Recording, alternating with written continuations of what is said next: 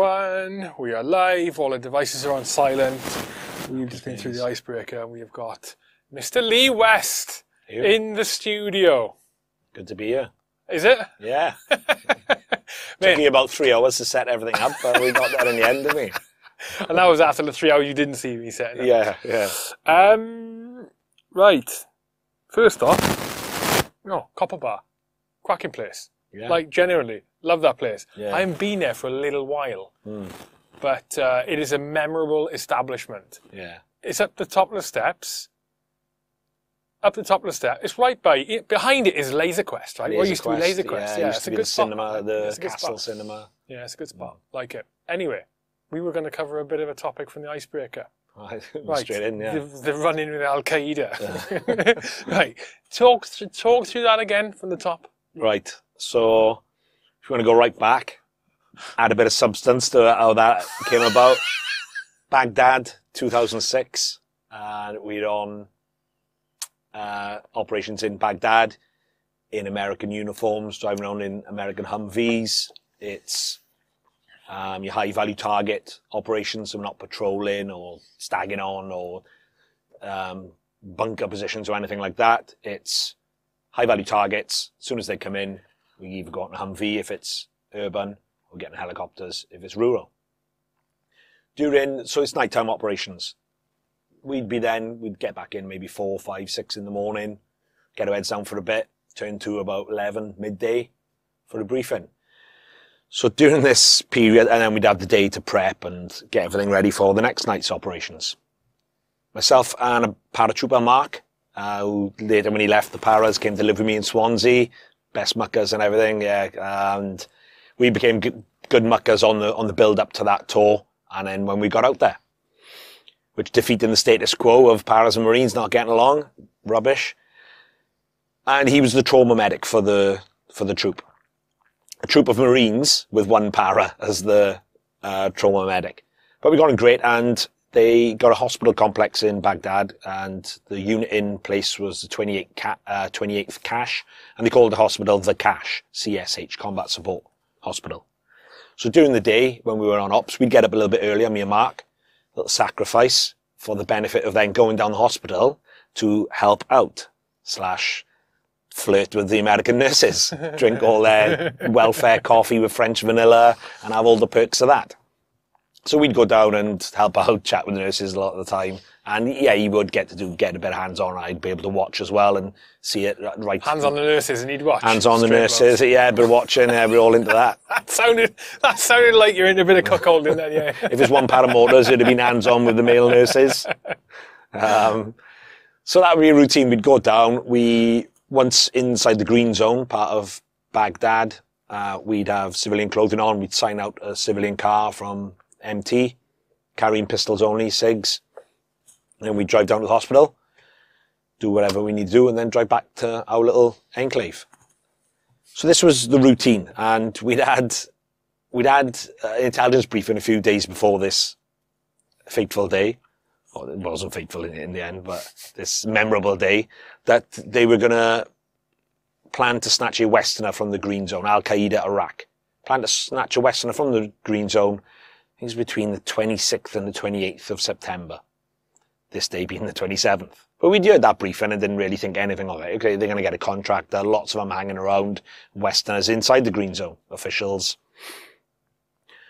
On this day, we'd left it a bit too late than we normally liked. It was dusk, so it was getting dark, and there was only 2 routes back from the hospital to our base.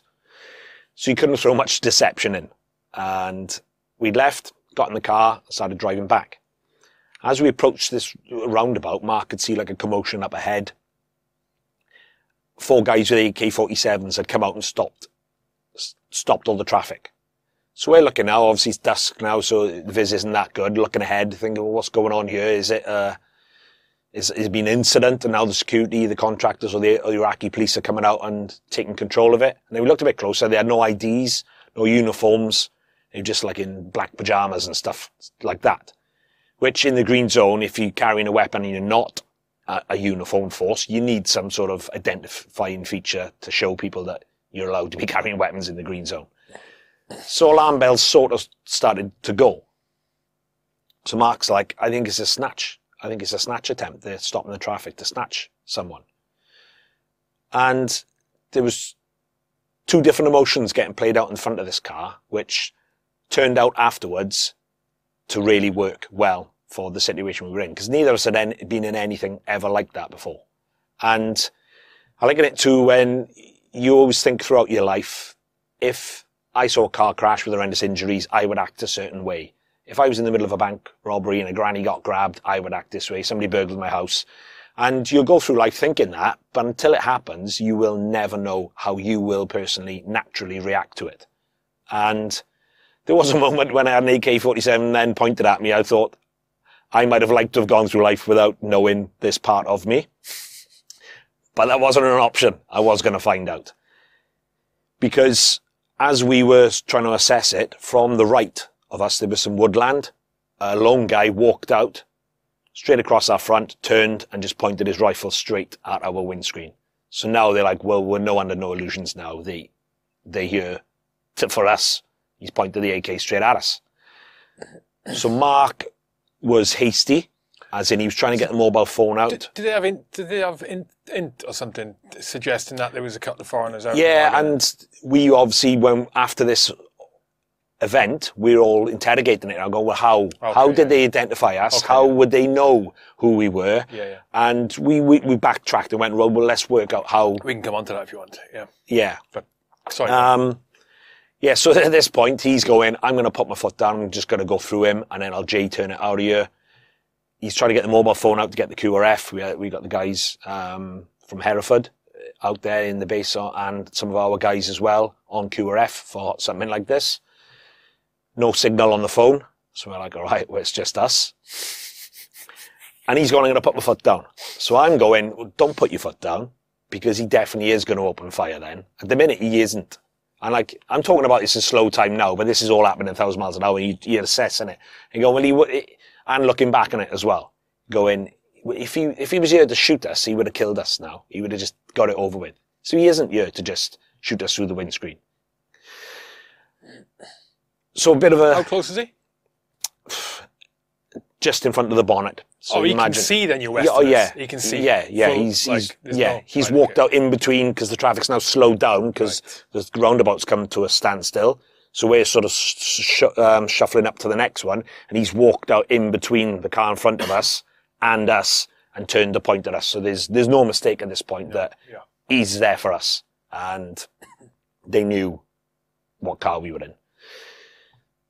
So the decision is now, what are we going to do? And Mark was like, yeah, we need to do this. And we've both joked about this ever since. Me and Mark, he's like, gives me grief saying, you didn't know what was going on. You were too like blasé, just like too hesitant, because you were just like bluffing. Oh yeah, whatever, chilled out. And it might have been a little bit of that where I was just like, well, too not quick enough to instigate some sort of action. But as I later found out, in other situations, a little bit different to that, but of equal danger, that is my natural thing, is to just go in a split second, what is going on here first before I do something. And that's what was getting played out. And it turned out to be the right combination. He was hasty. I was like, well, is it actual a snatch attempt? Is he actual terrorist? And I go, yes, he is. Okay then, all right, well, let's do something then. But let's not just put our foot down. So quick conflab about that in the car. So at this point, like, well, what's the options? We can try and J-turn out, but we can't, because the cars are now shuffling up behind us as well. We could go through him. It's a bit of a distance, 100 meters or so from the roundabout where the other guys are. We are in range, but there's a bit of distance. Or what we decided to do was, let's just go along with it for now until we can come up with what we're going to do, because putting a foot down, I don't think was an option. So the options were, I established at this point as well that he was the sprog. They'd sent the sprog, because this was the most unenviable task, because he was the most likely to get shot by us. I'm carrying my pistol sort of between my legs, and so got it out below the dashboard so that he couldn't see my hands, cocked it. And again, it's like he was inexperienced, because looking back now as well, he should have got us to put our hands on the dashboard or show them at least, and he didn't. So we managed to cock our pistols. So the other option is, I said to Mark, well, just pull forward a little bit. Mark did pull forward a little bit. I said, well, we could do him now out through the side window and then take action. But again, and like I said, I'm talking in slow time now. This was all happening very quick. And I think we decided that that wasn't the best option. We did need a little bit more time to work out what was going on and how we're going to get out of it. So the guy starts pointing, we're sort of motioning as if like acting dumb. We don't know what you want, mate. What do you want? So he's pointing towards what was just up ahead was a gate to go out into the red zone, Greater Baghdad, the Wild West. So he's pointing at us to go towards that. So Mark's saying he wants us to go out the gate into the red zone, and I ain't going out. I was like, no, we're not. But let's just go with it for now, and then put a bit of distance between us and him, and then we can get out of the car and then see what's going on. So we pulled forward a bit to the roundabout, pulled off to the side as if we were going to go out of the gate, and then we were like, right, now. Both jumped out of the car, both came round to my side, and the gunman had now come round the opposite side, so we had the car in between us, drew our pistols, and we're like, right, well, now we're going to do something. And there was woodland behind us.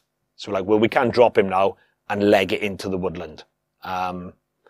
Guys on the roundabout were sort of looking around going, what's going on? Because we've cat amongst the pigeons now. They weren't expecting us to get out of the car and do this. The Sprog's getting a bit anxious. He's sort of like shaking a little bit, looking back to the other guys for direction on what to do. They must have thought you were Civ Pop. Did they think you were journalists or something like that? Or aid workers or something? No, to and not be expecting that this, this is, we'll cover it then, of why we did think they knew it was us. Every day when we went into that hospital, you had two sets of security. The outer one, or the inner one, is US troops. And you have to go up to them, unload whatever weapon you're carrying, show them ID, and go into the hospital. But before them, there's third party troops from like Sri Lanka and Africa and places like that, just in their beige uniforms. They got no allegiance to anyone. So of course, every day we're going to the hospital, we didn't have beards or anything, but we didn't have to clean shave every day.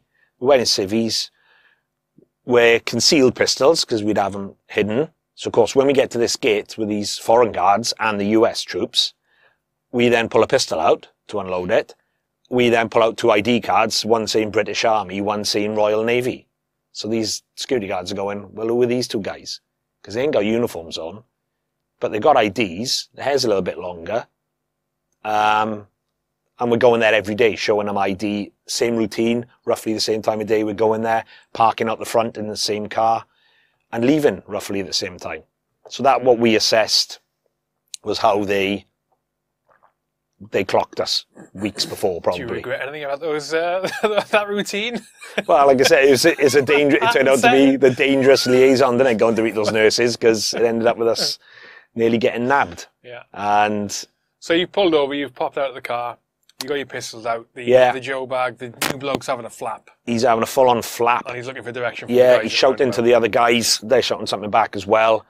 And they've lost control of it to what they wanted. It wasn't going perfectly. So now they've got to reassess and do something else. They pulled over a Land Cruiser with two American ladies in. So he must have thought, these two ain't playing ball, but we need to get someone while we're here. So he pulled over two ladies. He's trying to tell them to get out, to go out of the green zone, the gate, into the red zone. So they start calling over to us.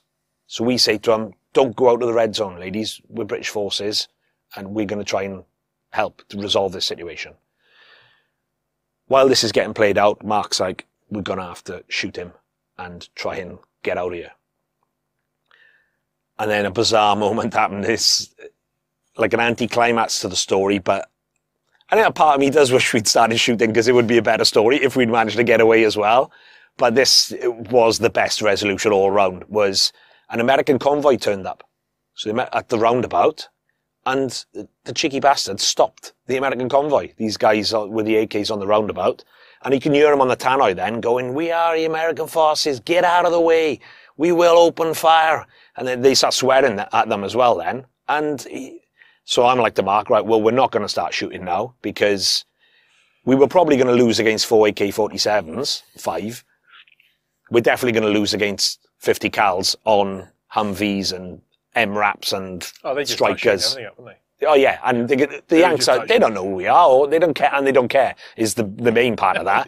Two guys, we're in civvies, shooting in their direction, we're getting dropped. So I was like, we're definitely going to lose now if we start opening fire.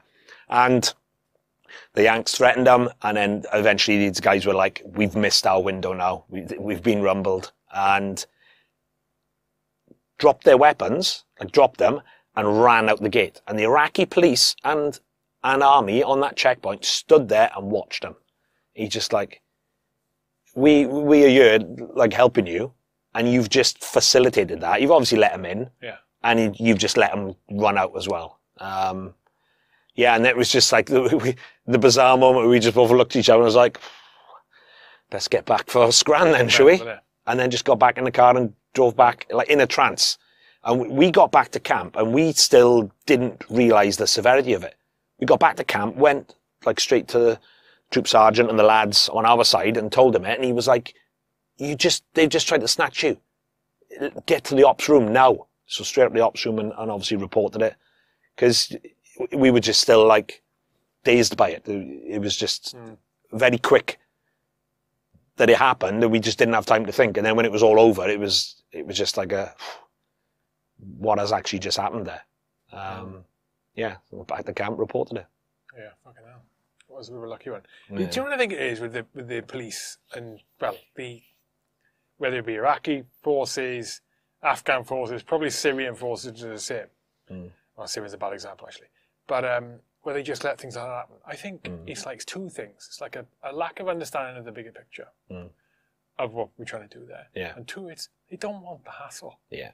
Terry Taliban or flipping Al-Qaeda comes rocking up and goes, hey, we're going to go in there and we're going to set up an IVCP there, and if you fuck with us, we're going to, it's not going to be good for you and your family. And they're going to go, yeah, crack on. Yeah. It's still the hassle. Yeah. And it gets to the point where they don't even need to be threatened. Yeah. Al-Qaeda or Taliban are just knocking about wherever and just doing what they want to do because they don't want the hassle. Because they know we'll be gone one day. Same as in Afghan, they know we'll be gone one day. The Taliban won't disappear and the Al-Qaeda won't disappear, or the people who are part of those organisations won't.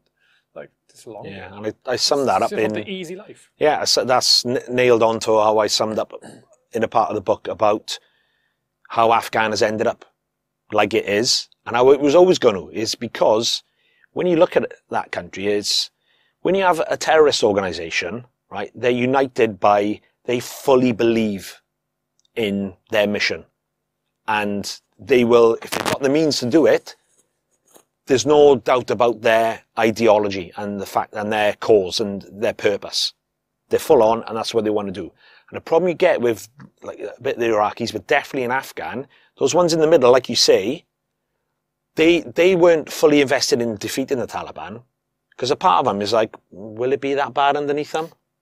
Can I just get on with my life if the Taliban here? We got the Brits and the Americans here now. I'm constantly in war. Do I really want to push it? And then, like you said, get the repercussions to the Taliban. And that's the problem, is the Taliban know what they want, and they will force it all the way. Whereas then you got the people fighting the Taliban and the Afghan side of it, they don't. They're not fully united. There's so many warring factions and tribes in Afghan, they can't unite together. And within that, you have got the ones going, can I be asked? Basically. And that is, and they're corrupt, obviously. It's whoever's paying them the most money is where their allegiance lies. It's not even the thought of, will it be that bad on the Taliban? It's remembering it wasn't that bad on the Taliban. Yeah. That's all this carnage going on. Yeah. Same like, yeah. Do I want to be fighting them all the time, or should we just There were get on with 100% them? people in, like, Iraq, mate, who would have preferred it under Saddam, who remember it and go, it weren't that bad then, actually. At least there's a bit of order. We knew where we stood. I'm assuming this.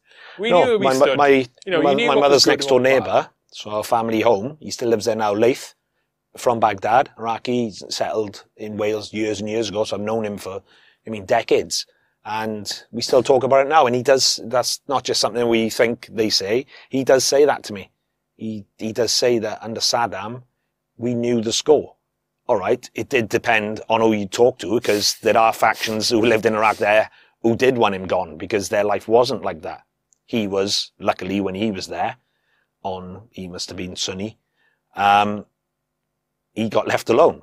But even though, yeah, you're not saying he had a perfect life there, that's what the sentiment is. It's like, yeah, it weren't perfect, but at least there was law and order, and you pretty much knew where the line was.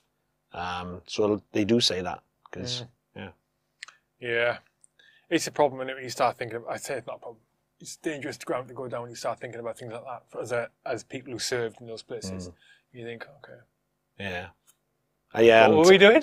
Yeah. Why were we there? Yeah. It's that question, like, yeah. Fucking hell. I did a piece on BBC iPlayer for the 20th anniversary last year for Iraq. And they always want to say, was it worth it? Do you regret it? Was it a victory? And like loaded questions. But he said, the one is, was it worth it? Well, you speak to some people from Iraq, like, no. And it was 100% worth it. They've got a better life now. And they did want that. You talk to some other people and it's the complete opposite. It was a disaster. They lost family and everything that they had. So there's no clear answer. Nobody can stand around and go and say it was a complete mistake or it was a complete success. There's different people involved in it. And the same with forces. I treasure my tour of Iraq. Some blokes obviously don't, because of what happened after, what maybe happened there to them. And of course, in the aftermath. Yeah. Would you let any, I don't know if you've got kids or not, but would you let your kids join up? I got a daughter. She's American. So American mother, born in America, still lives there now. Was her mother a nurse? Was her mother a nurse? That would be the logical thing to get from that, wouldn't it? Most people leave it out. In fact, that's the first time somebody's asked me about it. Was it one of the nurses? The other one is, because we used to go to Virginia Beach with the Marines training on exercise or whatever, and 29 Palms. I never went there, but Marines go there quite a lot. The next one is that from one of the trips over and like a night out, wild night out? I'm like, that would be one of the other logical reasons for it. It isn't. It's a long, complicated story. Would you let her join up? Would you let your daughter join up? I don't know. I honestly don't know, to be honest with you, because like we just talked about with the two sides of the coin. I assume you could stop her, but you know. Yeah. And it'd be the US Marines as well, wouldn't it? Although she'll have dual citizenship, so I guess she would be allowed to join the Royal Marines, and females are allowed to apply. I still don't think one's passed, have they? There was the first one was. Yeah, you had females pass the. They passed the commando course, not Royal Marine Commando, like the full. Okay, right. Start to finish. I don't think there was the first one. She was still there when I was in my last post, and she left then. I think she got hip injuries and stuff, and they kept her for like a couple of years, I think, and then eventually gone. I don't think one's actually passed out from day one Royal Marine. They passed the commando course. You mean definitely. depot? Yeah, as in you go from civvy, join day one, nod, crow training, and then get all the way to the end. We've had one. So same with us. We've had one who passed P company. Yeah, I know that you got P company. It was the officer all arms P company, and she went Sandhurst and that. So it's the same. We're waiting on. Yeah, at start to finish. A female. Yeah. Join depot. Yeah, depot day one. Yeah. Go through all of that, pass P company that way, because it's. Really the same as you guys. It's a fucking different kettle of fish. It's not the same as officer route or transferring from another unit route. And this is not me. This is not me putting down females here. This is the same. But it's obviously not. It's obviously not. Man or woman. It's a harder route when you go the depot way. But I think we're a long way off seeing that. Yeah. I think we're a long way off seeing that because the P company and the commando course. Those in isolation are physically difficult, right? And mentally difficult. Yeah. Right? But that's, The whole depot piece, everything before that, like the hardest stuff I ever did was not P company. The hardest stuff I ever did was before, in the build-up to that, in depot. 100%. Mentally the hardest stuff, and physically some of the hardest stuff in the build-up. The hardest stuff I physically ever did was after P company. When I got to the battalion, we did stuff that was much harder, regularly. And you go, what? P companies are fucking doddle. At the time, I had different units and different times had different experiences. We happened at one point to have some lunatic RSM at one point, a couple of years. But again, I think it's so far off it because the whole package, it just breaks you fucking down. Yeah. Breaks. And I remember getting towards the end of training and just feeling like the most unfittest person in the world because I was just constantly knackered. you'd like break into a little trot and I'd just be like, my legs would be heavy and just be out of breath. And you're like, how can I be on the cusp of passing commando training? I just feel knackered all the time because that long process is designed to, like you said, the tests as standalone tests, they're obviously hard, but any moderately fit person could turn up. You could take somebody in Civvy Street who's to a certain fitness level, could turn up and do the endurance course and then the 9 mile speed march and the Tarzan course and the 30 miler. But can they do them after getting smashed for 26 weeks beforehand, mentally and physically? Well, it's a different ball game. Well, this is the thing with SF selection as well, isn't it? Is you can go as a civvy, or even ex-mil, you can go down a Brecon and go and do your fan dance and get your little badge, get your little medal. Yeah, I did the fan dance too. Right. Now, there's a reason. There's a reason the pass rate is so fucking small on those courses. For the same reason the pass rate is so small on bootnecks and power edge, because it's you got before it. If you've got to the point of being able to actually do the tests, the fan dance, whatever else on selection, you're week 3 of the hills, there's a big element of luck there. There's a huge, most of it is like preparation and phys and mental strength. But there is a big element of luck as well for just not getting injured. You know what I mean? You're smashing yourselves over that kind of terrain, just not getting injured. That's your more chance of getting injured than just failing it because you're not fit enough. It was Ironman Wales, wasn't it, last week, whatever it was. Now, I know people who've done it in previous years as well. I know people well, and they've done an Ironman. And I can just look at them categorically and say, you wouldn't pass Depot or Limpston.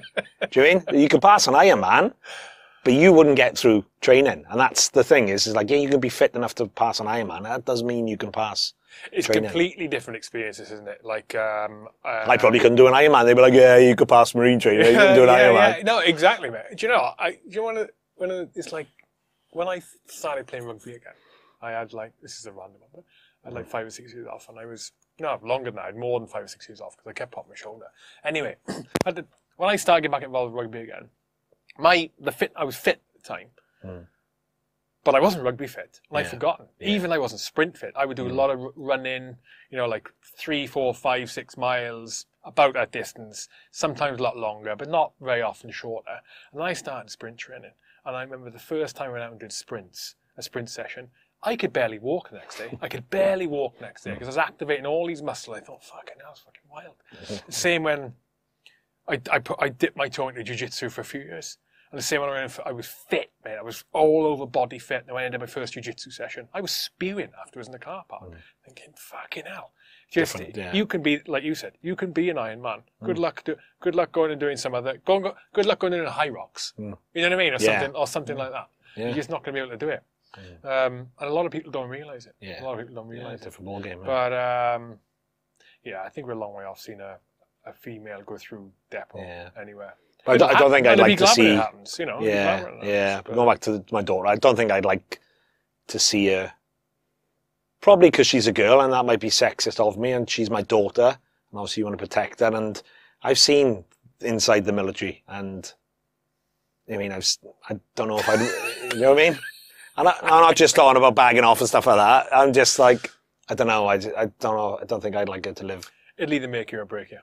It's the same. And it would also depend on her. I guess it'd be me looking at what she's like. If she's like 18 and she seemed to be, that life would really suit her, I was like, you know what, I probably would be really great for her.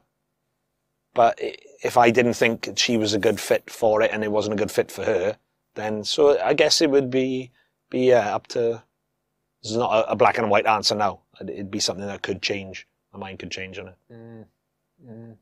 So how did you end up going from Al-Qaeda dodgy days to running Copr Bar? So I did 17 years and got medically discharged for hearing loss in 2019. So my hearing had been deteriorating for years, as a lot of people's had been. And of course it got to the point where the med centre were then saying, right, it's now beyond the point you're going to get downgraded for your hearing. Well, it was. You can't go now near weapons. I was platoon weapons instructor. So you're like, well, that's been my job forever. Weapons and tactics. And you go into a med board. You go into the MBOS, we call it. You go into the MBOS and to see for a medical discharge. So in 17 years, I was colour sergeant, on the cusp of getting Sergeant Major as well, so that was coming. And I had to make a decision. And it was, my head and heart were fighting every single day. Because the heart's saying, you want to stay. Of course you do. You've done this for 17 years. You've loved it, everything. And your head is going, well, you have got to look after your health as well now. And you could go on and do something else. So it was coming down to where you go into the med board and there's so much support, because what I was in my career is like, I had so much experience, courses, qualifications. And of course, they don't want to pension you off because it probably costs them more money. They'd rather keep paying you and get something off you rather than keep paying you and you're not working for them. So there's a lot of support, as in from higher officers going, so-and-so has been through this, similar situation to you. We got him through the med board and we got him to stay in service and get whatever job. But of course, whatever job would have been storeman, clerk, or something. And he used the term not kicking doors in. And I was a colour sergeant, so I probably wasn't going to be kicking doors in anyway. But a backseat job that I wouldn't have liked. So I had to make the decision, right, do I want to push this and stay in service? So it was my call. Do my last 5 years and then retire on 22 or maybe extend as well. Or do I want to go out on a high? Because if you told me before I joined everything I did, I wouldn't have believed you. I'm like, that's not possible. Every course, I mean, JWIC, Arctic, Para course, tactical questioning, we got all the ops, all the trips, the lot. So I was like, I've done everything. Apart from now promotion Sergeant Major, which is going to come. I don't really have to do anything to achieve that. It'll just come by nature. I've done everything I wanted and more. So why not now go out on a high, looking back fondly with great memories, rather than hanging around and then ended up maybe resenting it. And I'd already lined up buying the bar by this point, before I went to the med board, with one eye on coming out. So then I've got the bar back home in Swansea, but I'm on parade down in Plymouth, or staff are ringing me, the toilets are flooding, or someone's kicking off, and I'm stuck down in Plymouth. So did you not have a manager in place then? No. No. And so you were managing the bar while you were still serving? No. Yeah. No, we did have a manager when I bought it, until my med thing came through. Yeah, so we bought it in, well, I bought it, and I brought my best friend in as joint director, because he'd owned a business before. I hadn't even worked in a bar or a coffee shop, let alone owned a business, or I hadn't even worked in the industry. I'd never owned a business, and I'd never worked in the industry that I'd just bought a business in. Sounds like a good investment. Woo. Yeah. Yeah. Love bars, mate. Well, love beer, whatever. Mate. Love beer. Yeah, I know loads about bars. What can go wrong? Fucking nightmare, bought it in August 2019. So you know what's coming. August 2019 as well. Bought it August 2019. I was still serving, colour sergeant, on the band. And I was like, didn't even play an instrument. I'm like, well, I could blow my own trumpet. I was like, no, but before they play the instruments, they got to learn how to be a Marine of sorts. And then the med board was in the October. So we bought it in August with the staff already in place. He quit in November once he realised that we weren't like the old owners who just let them do what they wanted. And I'm turning up there every day going, why hadn't that been done? Why are you doing this? Why is this happening? And he was like, the game's up here. We can't just loaf around every day. So he was off. He went to work in Game. Remember Game? Yeah. Like he went to be a sales assistant in Game. He's gone from like a manager of a craft beer bar. Really? To be a sales assistant in Game. I was like, that just shows your level of motivation and aspirations. How old was he? Early 20s, mid 20s. Well, fair play to him for being able to manage being the manager of it. It doesn't sound like he was doing much manager of. Yeah, bluffing. So he just left that. He could have leveraged that and gone on and got something else in Swansea. Yeah. Really. Anyway. Yeah. So yeah, we bought it in August, and then the med board was in October. So I went to the med board and went, pretty much, I agree that I should be discharged from service. And I had some dark times when COVID then did hit. And one of the things I really struggled with was my last day after that med board. Your last day in service? Yeah, What? not officially because you get all your terminal leave and resettlement and everything, but it was my last day. Of how it came about, it's still to this day, it like stuns me, and I still haven't really got to grips with it. So I went to the med board in Portsmouth, went in, yeah, you are to be discharged from the Royal Marines. Happy days. Go to the unit pay office tomorrow, back in Libston, hand this in, and then you get processed from there. So I went there, turned up the next day in civvies, went in, handed it in to the female civilian behind the desk. And now I wasn't expecting some kind of fanfare when I left, at all. But I wasn't expecting this. I handed her the thing from the med board, and she handed me a sheet of paper back, an A4 sheet of paper, and said, go and get all the stamps on there, hand it back in, and then that's you. I went, what do you mean that's me? She went, that's you, you can go. I went, all right, don't I have to turn up on Monday and report? She went, never again. Get that stamped and leave camp. And I was like, right. So I just walked out of the pay office with this piece of paper going, all I've got left to do in my career is get 2 stamps, hand this in, and just leave, disappear forever. I don't know what I thought in my mind. I thought I was going to have to turn to Monday. I'd speak to the education officer. I'd have to like keep checking in with them over while my resettlement was in place. They may want some stuff off me first, glean some knowledge off me. I don't know. I said I wasn't expecting some fanfare or some in-depth thing, but I wasn't expecting there's a piece of paper, get lost. And not even a leave-in, do nothing. Did you get a testimonial? I think I was entitled to a top table dinner, but of course COVID hit. So I think I still am entitled to it now. But I'm just like, do I really want to go now crawling back to them and go, well, can I have my top table now? But I think because they're like, oh, well, you would have done your 22 years as a senior, because I was. You are entitled to one because your career's been ended short for a military disability. It's been forced on you. There was nothing. I just handed in a respirator and a helmet, which is all you got to hand in now. None of the rest of your kit, just a helmet and a respirator. And sorry, any helmet or respirator. So it was like my helmet from being a recruit. I kept the Virtus one. They only give me like a few months before. He was like, I just want a helmet. Give me a helmet and a resi, and you can go. And I just walked out of camp thinking, that is bizarre. And that was it. They didn't want anything else or contact or anything from me. And it took me a while to get over. I can imagine. I can imagine what that must feel like. You know what I mean?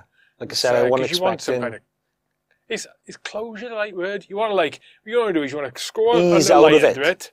Yeah, did that, mega, tick it off, done. Super satisfied and leave. Yeah. You don't get that with 2 stamps on a fucking sheet. Yeah. On a sheet. So I went in, and that period you get a resettlement, a terminal leave, you're getting paid still, and I wasted it again because I got drunk for most of it. Well, I own a bar now, don't I? So yeah, I'm going down to sort the bar out.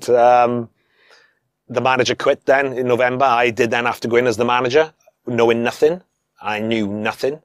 And I remember that was great in a way for what was to come in the future, because I didn't go in there with old habits from, Karen in the commercial inn said this is the way to do it, and therefore there was none of that. I went in and knew nothing, so it was blank canvas. And I wanted to learn it from the bottom up, which paid dividends later on. I remember we had an Aussie girl who we inherited working there.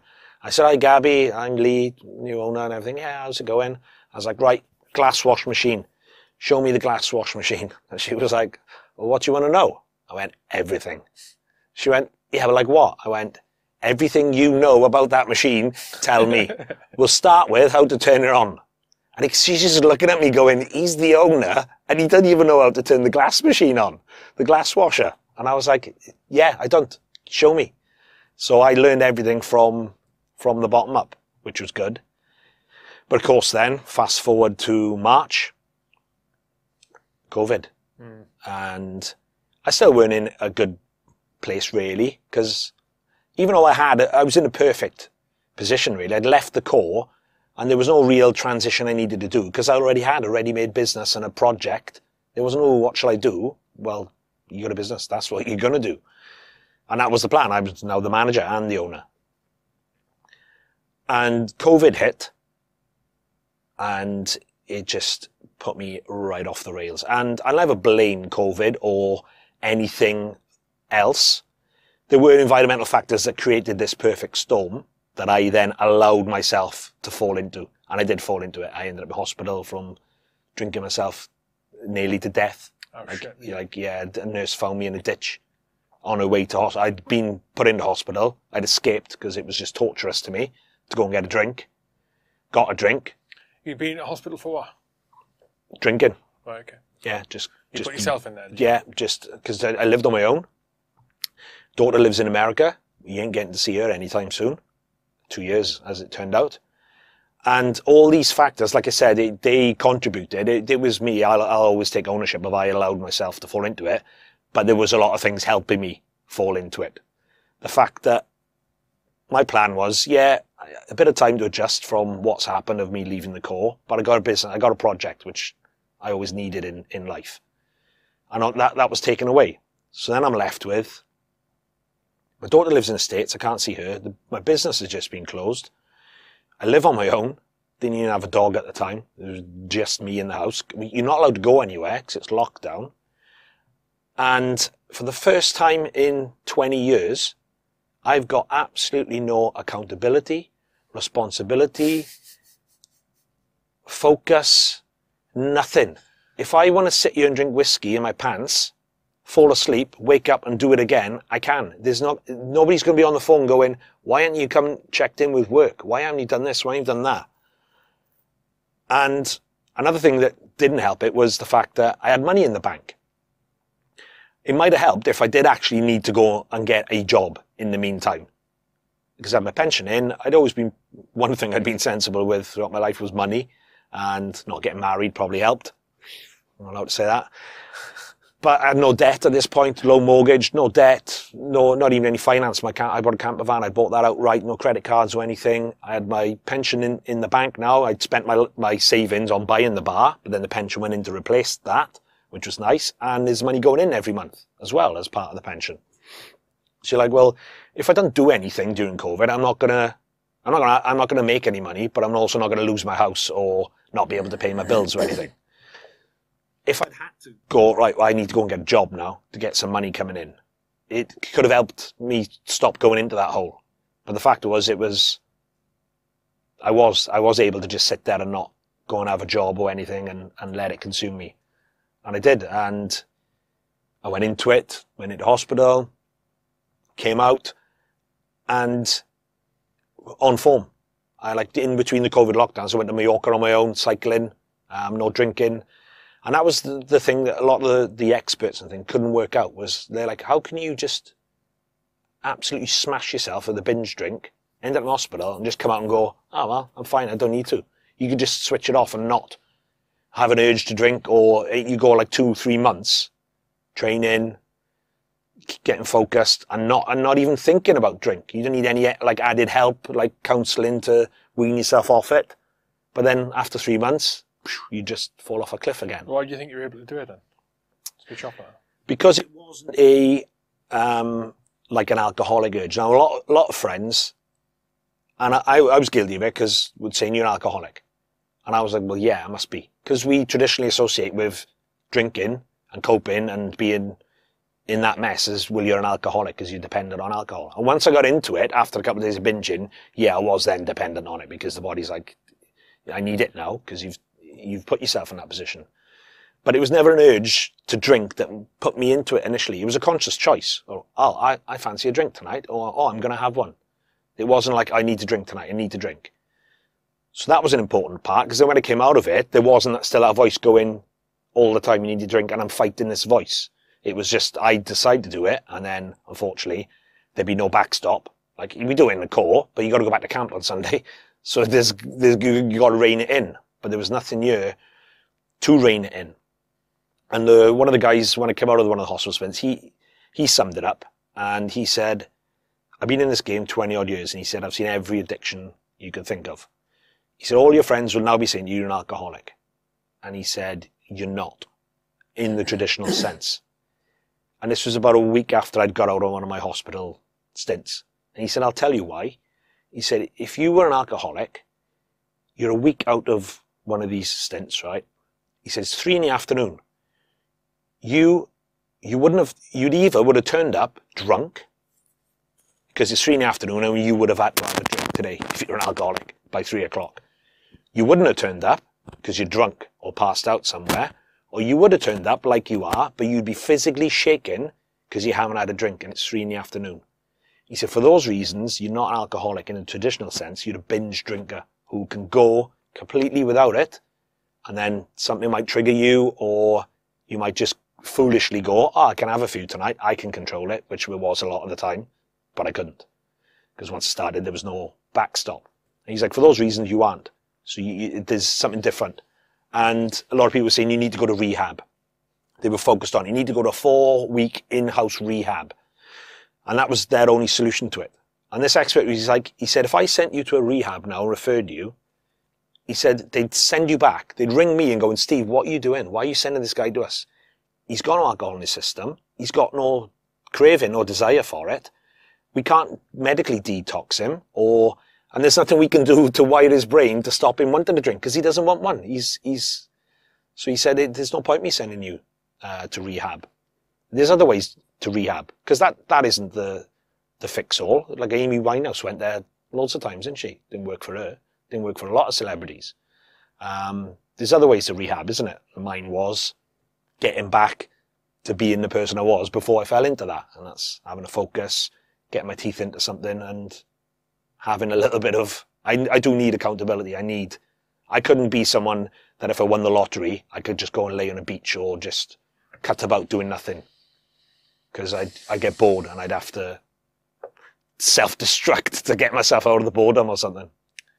Yeah, I know what you mean. I think a lot of people think that, but I think there is a part of that which is, that you just don't place enough value on doing nothing. Mm. Like that. Oh, yeah. And I'm the same, many people are the same. And beat myself up if I'm not doing something. Over the last sort of year or so, I try and make myself do nothing. Oh my God, it's hard. It's so hard. When I say do nothing, I mean do something like read a book or literally just sit there and chill, watch TV, and not be doing a million other things at the same time. It's so hard to do. But I think that is a product of your background in that, especially military background, especially the kind of units you serve with, and that is that, if you spend a lot of time in operations and on missions, that every second, or you're on one of those things, every second that you have, whatever you're doing needs to be for the success of the mission. Whether that's sleeping.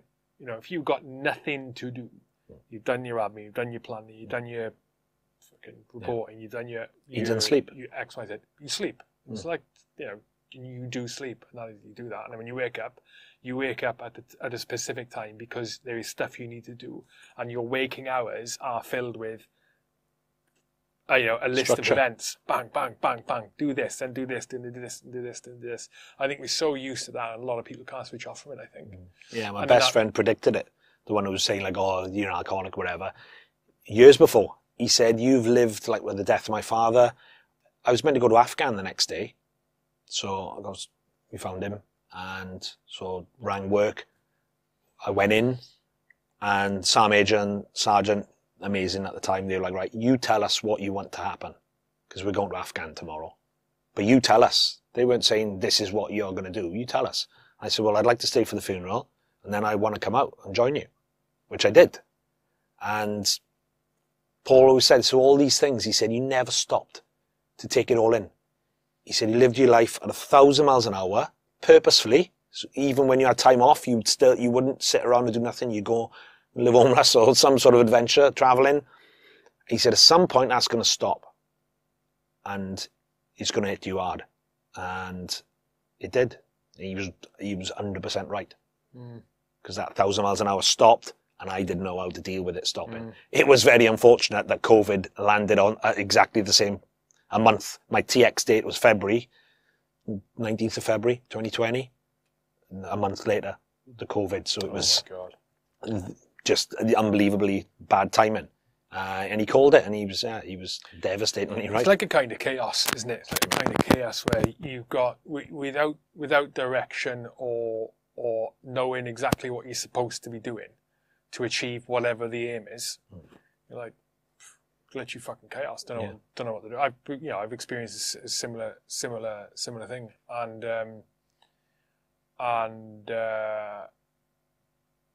you end up different coping mechanisms. Mine, similar to yours, was alcohol a lot of the time. But one of the things I found that sometimes I still struggle with that. Like I think I get a bit of anxiety around if I don't know what's going on, and this isn't like control freak madness. But if I don't know, for example, what I've got on first thing tomorrow, right? I don't feel great about that. It doesn't stop me doing anything, but I know now that I feel a bit better if I know what my first time in is for the next day, even if there's nothing on the next day. It's a Saturday, there's nothing on. As long as I know what my first thing I need to do tomorrow is, or what time I think I'm going to get up, my God, that makes a difference.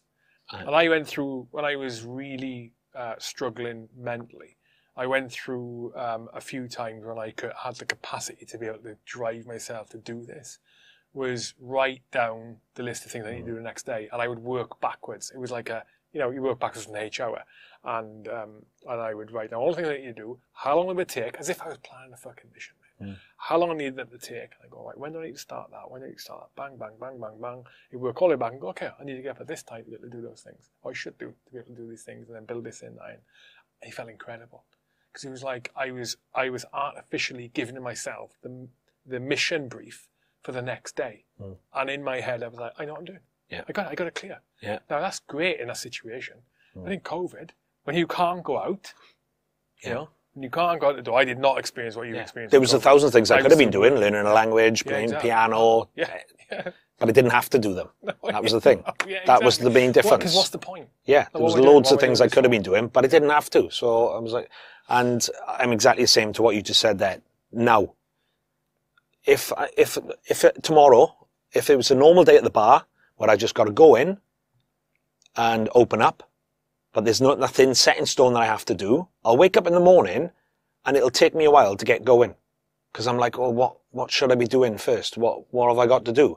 If there's like, I've got to go in mega early to do a line clean, which isn't a very nice task, but if I'm out of bed and I'm gone. Because I'm like, I've got to go and do line clean. I know I got purpose. I know exactly what I got to do. There's no grey area of me going, oh, shall I do that first? Or is that more important? There's no indecisiveness. It sounds mental for somebody who's in the military for so long that you can allow that to go in there, but it does. If I've got to go and get stock early in the morning, I'm very focused in the morning and I'm all over it. But those mornings where this is exactly the same as you, where there's any doubt about what I've got to do first or what is the most important things I need to take off, I'm like deflated from the off. So like the night before, I'm like, right, what is it? The coffee machine's broken. All right, I got to get a new part for the coffee machine, and that's a vital task. Brilliant. I've got something I definitely 100% need to do. It sounds so ridiculous, doesn't it? But it's also if you can manage that. Yeah, if you can identify it. Yeah. For all the reasons, having that attitude when you're serving is super useful. When you know what needs to be done, how long it's going to take, what time you need to do things, the earliest time, the latest time you need to start them. My God. If something goes pear-shaped, you're ready for it. You're ready to rock, you know what I mean? And I think that's affected, well, it has. And I've been thinking about this quite a lot recently as well, my time off. Because with the bar, I mean, you're working more on weekends, because obviously it's a bar, there's more people out drinking. But when I was whenever you got any time off, even if it was just an afternoon, it just felt great. Even if you didn't really do anything. That moment that, I'm just free for a while. I don't have to think about work. I can just go and do whatever I want to do and enjoy it. I struggle with that now because I'm like, should I be doing something for the bar? Any days off I get, they don't really feel like good days off. It's. Why do you think that is? Again, maybe the guilt thing of the routine. It's like, should I be doing something now? Am I just feeling guilty that, well, I've got a business. Surely everyone tells you when you've got a business, you should be doing everything every minute of the day to drive it forward. And if you're not a good business owner. So it is a bit of me going, I'm feeling guilty because I'm not, if I am having time off. Or is it just that thing of, in the military, there was focus. When I'm in work, this is exactly what I got to do. As soon as they say, right, you got 2 days off. Well, I don't have to do anything to do with work. That's just 2 days off now that I can just forget about it and go and enjoy it. Whereas with the business, no, I can't forget about it. So I'm still it's still got you on an elastic band of emotion, pulling you back into it. You have to brief yourself up with that. So that's the key, it's managing yourself. Like, you've literally got to pep talk yourself and go, right, why can't I relax? That's what it is, isn't it? Can't relax. Why can't I relax? What's my first? What's wrong with me? Back? Do I need to say no? Chill the fuck out then. Yeah. And I do think COVID it's got a lot to answer for, and it has hurt that as well. Because in between the gaps of, they mess us around so much, don't they? Right, you're locked down, you can't do anything. Oh, now you can open for outdoor areas. Now you can open fully. 2 weeks later, we got a fire break lockdown. Oh, we're great. I brought all this stock, and now you're going to close me for 2 weeks. Or whatever it was. Yeah. And of course, staff. You're like, I'm taking on staff, and then they're like, we have a lockdown, and they're like, oh, I'm not coming back. I'm doing something. I've gone back home. They're uni students, or they've gone off into something else. So throughout all those things, I was working morning till night on my own in that bar, serving and obviously trying to do all the admin stuff for the bar. And I think that has hurt me with my relationship with the bar a lot, because I just got. You see it more of a chore then? Mission fatigue. It's just every day my life just revolved around going in, treading water to keep that place open and alive until I could get it to the place I got it now, which is a great position. And I think it's like anything in there. You do something so repetitively for so long, it drains you a little bit and it takes that shine off it. Whereas what should be a great thing, I got my business, I can do what I want, I can go to the gym when I want, I can manage my own time. It took a little bit of the shine off because it just hammered me all throughout that COVID. Ups and downs. We got to open. There's no staff. Right, I've got to work 7 days a week, morning till night. Wales. And then maybe now when I do get time off, I'm like, well, I never had that for the first 3 years of it. It didn't exist. So now I'm like, should I be having time off? Because, Wales had it. They had. Because COVID was treated a lot more harshly. It was. And what was ridiculous was that Drakeford, who was the First Minister at the time, was acting like a petulant child to London. It's obviously a Conservative government, Welsh Labour. And you could tell. It was like England were going, right, we're going into a lockdown for these 4 weeks, whatever the periods were. And he'd come out, he'd do his press conference earlier. So Boris was coming out to say at 1 p.m. to say that we're going to go into lockdown for these 4 weeks, which Welsh Labour knew. They'd come out like an hour earlier and have their press conference. Or we're having ours on a different 4 weeks. And he had there was pubs on either side of the border where one was allowed to be open and the other one wasn't.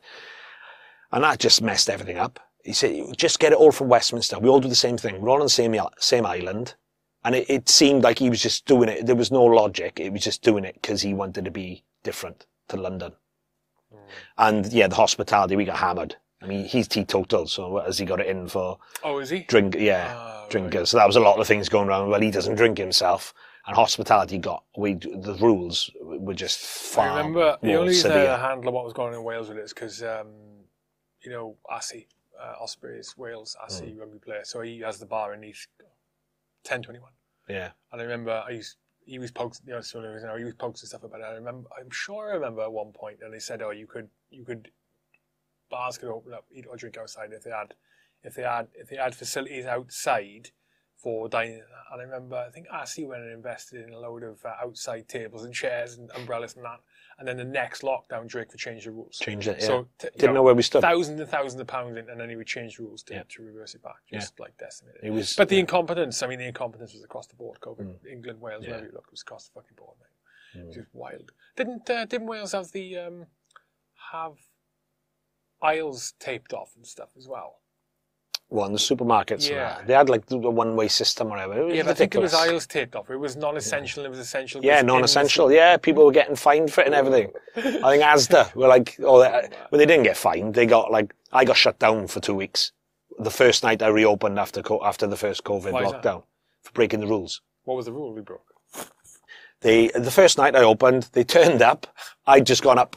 They caught me by surprise how many people came out. So they all came in the bar, and it was all, you could only sit in groups of 4, I think. You weren't allowed to stand up. You weren't allowed to dance. It was like the film Footloose. Remember Footloose, where they're not allowed to sing and dance and all these things are prohibited? It was like that. So everyone had to sit in groups of 4. They couldn't speak over a certain level in decibels. They were like, oh, what? Yeah. I didn't know that. Oh, 100%. You were fucking joking. Yeah, so the music couldn't be over a certain volume in decibels, because that would encourage people to sing, and then they're projecting spit and everything into the air. People weren't allowed, you weren't allowed to shout or talk loudly, 100%. You weren't allowed to dance, you weren't allowed to talk loudly, you weren't allowed to, you had to be 2 meters apart and everything sat as well. You had to be sat down, table service only, they couldn't come to the bar. And I opened this first night and carnage. You ever tried to tell drunk people that they can't talk loudly and they got to sit down and they can't come towards the bar? In Wales, impossible. And we got a downstairs area as well. I go downstairs, they're all like up dancing and everything. I like, look guys, and they're trying to give me stick. It's like, I don't want to be telling you that you got to do all this stuff, but you have. Don't shoot the messenger. And then they were like, oh yeah, we do understand, yeah. They'd all sit back down. I turned my back to go walking out. They'd all be on tables dancing again. You couldn't police it at all. Licensing turned up that first night I opened. Yeah, we're not happy with this. People are too close. People are dancing. People are singing and shouting. And I was like, yeah, fair enough. I stayed up all night writing like a statement of improvement. I was like, it's the first night. We've been caught out with the volume of people and how we police it because we've never done it before. Statement of improvement, pages and pages of it. They said we'll be back tomorrow. And they came back the next day with council licensing, because the police licensing couldn't close me that night. The council licensing have to do it. So he came back with them the next day. I handed them this thing. Didn't even look at it. They already had the closure notice in their hands. I thought it was going to be, yeah, all right, fair one. Stay closed for a few days to work on what you said. You can reopen. It was just boom. Closed for 2 weeks. And before I'd got home, it was in Wales Online. Copr Bar, Swansea had been closed for breaking COVID rules. Oh, it was in the paper before I got home. Honestly, it was savage. But none of the big chains had any of that, because they'll fight it, obviously. But small independents, they're like, yeah, well, we can make an example of him. Because that's what they wanted to do. They wanted to say to everyone, don't step out of line, because we'll close you down. Well, we accepted it, mate. Yeah. Accepted it. And you think back, wild. I accepted it, you accepted it, everything like that. You can't fucking... But it backfired on them with me, because then I went and actually read the legislation on it. And unfortunately, there was a lot of, well, we know there was false information, but the council licensing were projecting things that people then thought were black and white in law that weren't. So, for example, and I sat down and read through it all, so I knew exactly what was law and what wasn't. They turned up after I'd reopened, and they were like, oh, are you taking...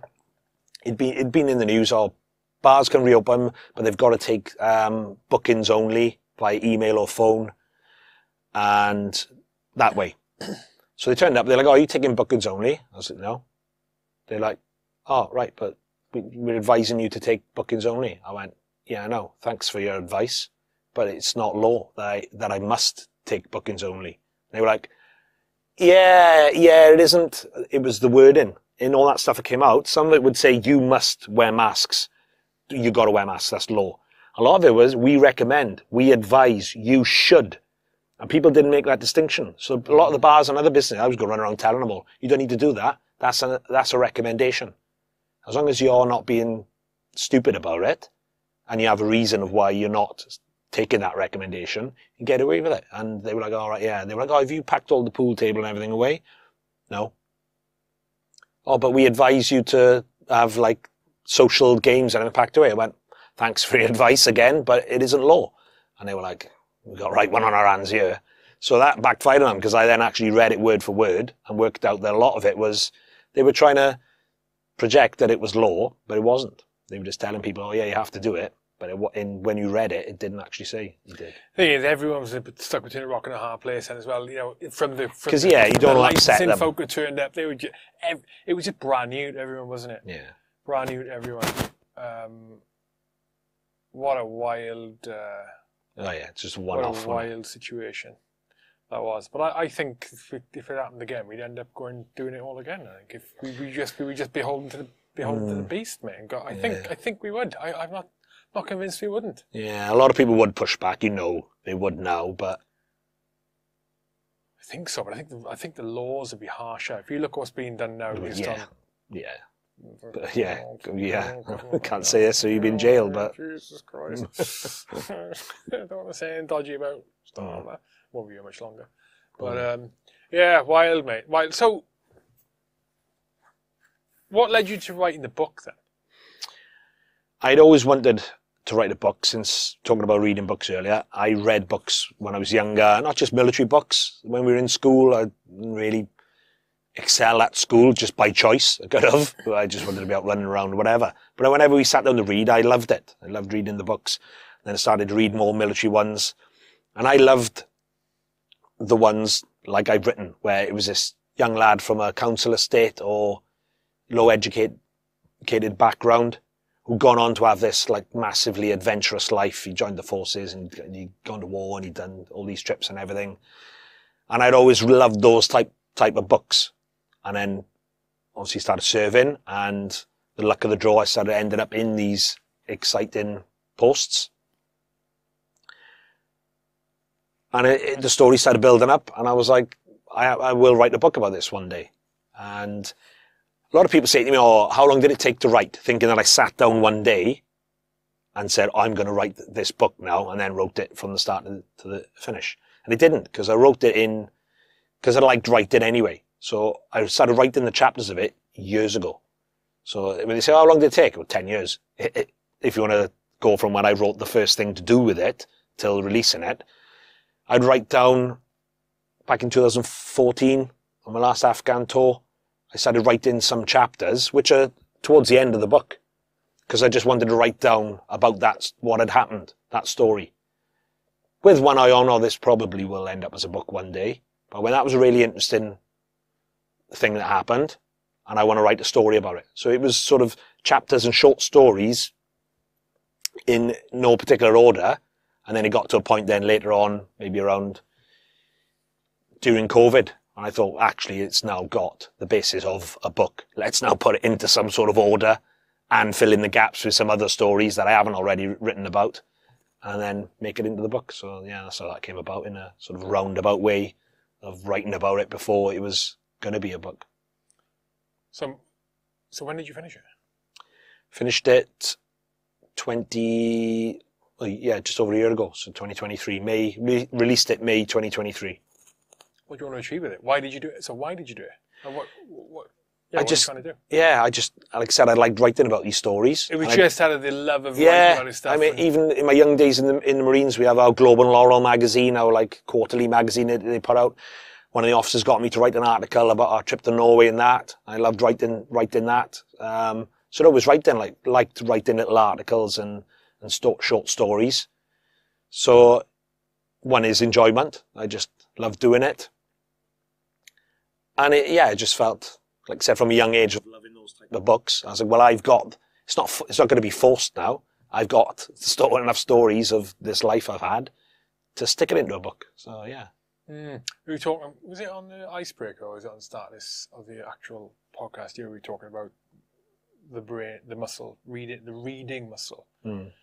Exercising that muscle. It's the same with writing. Like, I really enjoy writing. I hardly ever do it because I can't commit myself to do it. Like time and effort and whatever other reason I want to invent for myself. But when I have done it in the past, talking about things, my God, you end up processing information, especially when you talk about historical stuff that you've been through. You end up processing things in a way that I don't think you would have otherwise done if you just been thinking about the memory that I've had about something. You have a better understanding of it, I think. And it's such a great communication tool to getting your ideas across. For that reason, a story read on paper is totally different to a story conveyed in words. You know what I mean? Definitely. Totally different. And I find it quite easy. A lot of people who've maybe had an interesting life and they've gone, all right, I need to write a book about it because it is interesting, will probably really have to force themselves to sit down and write it. But once I get down and start doing it, it helps because it's biographical. So the stories, it's not like a fiction book where you're trying to invent characters and plot lines to tie in. Like they're already there because they happened. I just need to turn them into something that's quite entertaining. I mean, and interesting. Put them in an interesting format. So I always found it. I could just sit down and just start writing thousands and thousands of words, would just fly out in one night. So it was enjoyable and more enjoyable because I didn't find it difficult. A lot of people would be like, "Oh," and they really have to force themselves. I was like, "No, this." Was there any parts in it you found more difficult to write? Chapter about my father. So that one, that was the last chapter I finished on it because I avoided it. I wrote the basis of it when I was going through it in logical order. So I wrote some of the stuff down in there in a loose order.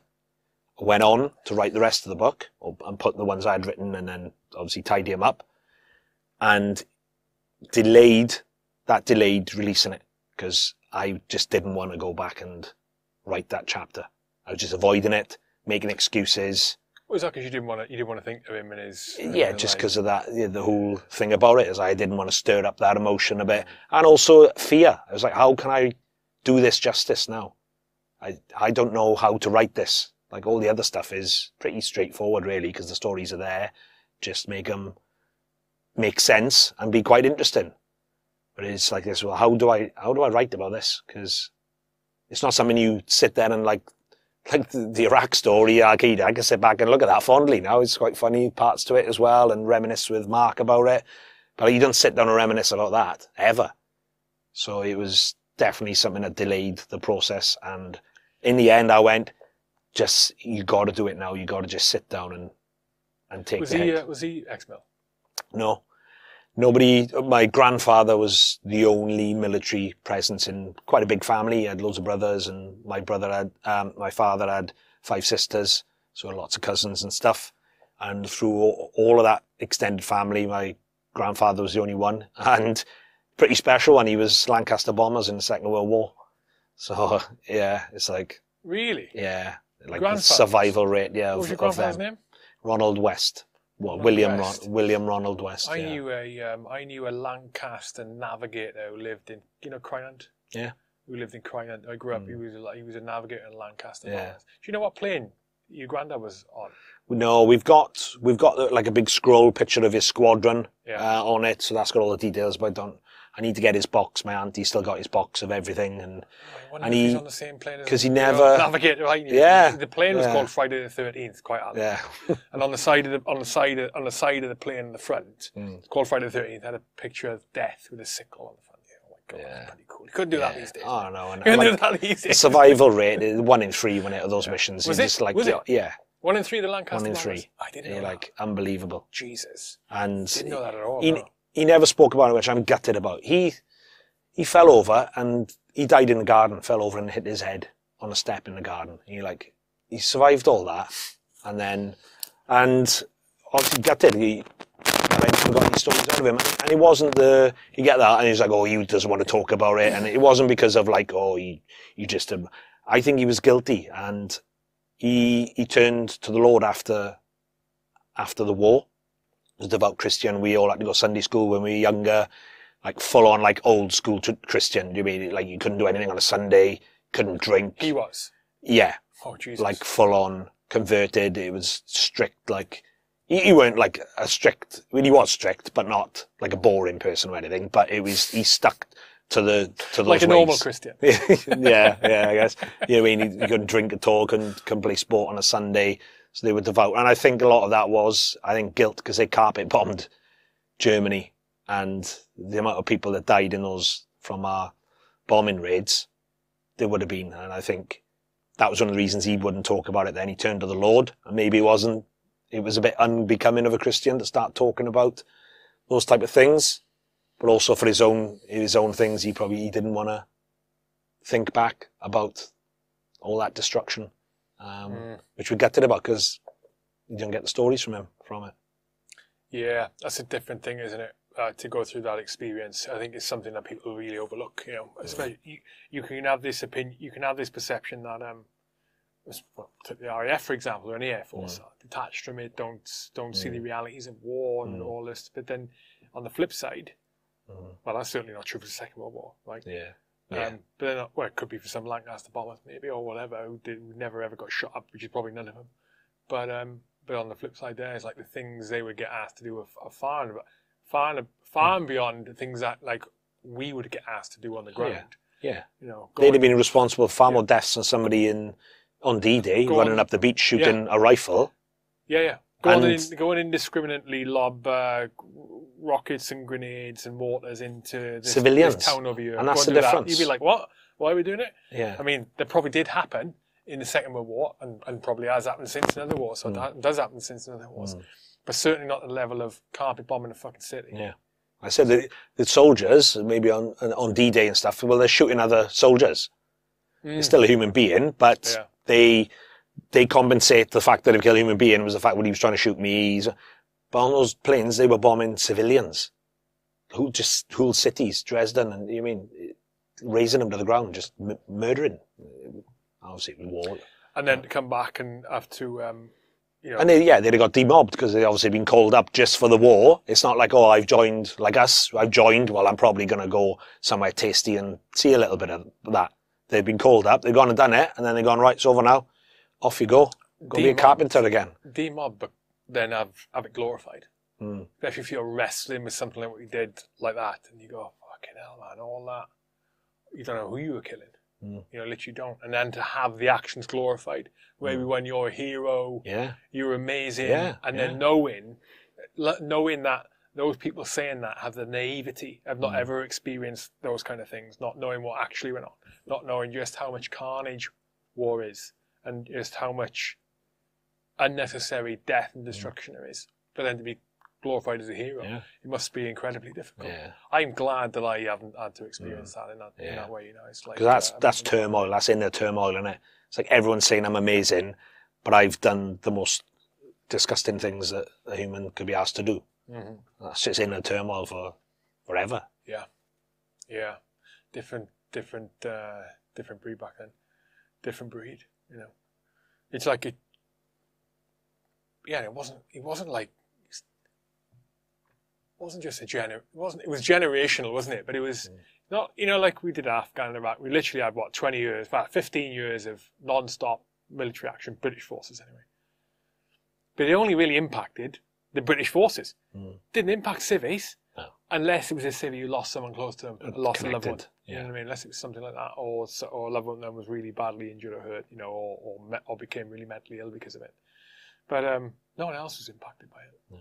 You know. So you've got this sort of sub not culture, you've got this like strata, slice of society which is kind of be impacted in a big way by it. You yourself as an example. And everyone else is going about it willy-nilly. Whereas back in the day everyone knew about it. Everyone was impacted by it, even a civilian. They just done 1939, 1945 and the years preceding and the years after of like rationing. Couldn't even get enough food.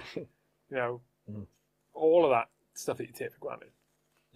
I call us the golden generation though for those years with Iraq and Afghan, because we joined and feet didn't touch the ground, if that's what you wanted, which it is what I wanted when I went in there. It was, and then when I saw the flip side, when I was sergeant taking the junior command course through, so guys coming through to be corporals, and then we'd put the blues on to have the end of course photo, and there'd be guys there with no medals. Now, I'm not one of those, you ain't got any medals, because there's guys out there with racks of medals who did nothing.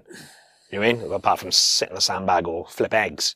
So I'm not saying that, and it isn't anyone's fault, because it is the luck of the draw. When you join, if there's nothing going on, well, that's not because you're a pussy and you don't want to go to war. It just wasn't going on. So I'm not saying it's anyone's fault, but it was just a stark reminder that how I did get the golden generation. You get these guys now who getting promoted to corporal, who haven't gone and done any that we've done. Like I said, not for any fault of their own, but that's shifted now from us. It was guaranteed that you were going to go and do it. Whereas then we move on to a generation now who a lot of them won't. I wouldn't want to be joining now. It's tough. You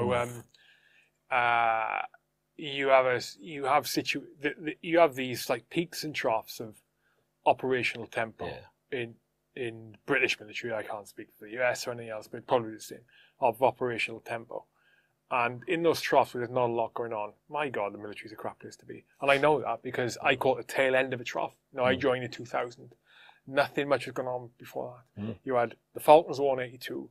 You had the Gulf War in, 91? 91, whatever it was. 91, yeah. And you had some smaller little operations going on. And stuff like that. Balkans, Kosovo. And don't get me wrong, people had experiences in those tours where they weren't that small. You also had Northern Ireland going on. But towards the end of the 90s, Northern Ireland was buck sheep for most people. Like, there was some dodgy shit going on, but for buck sheep for most people. And the military became a real shit place to be. You know, and there were people in a lot of influential ranks, influential positions who had zero experience of actual combat. Zero experience, right?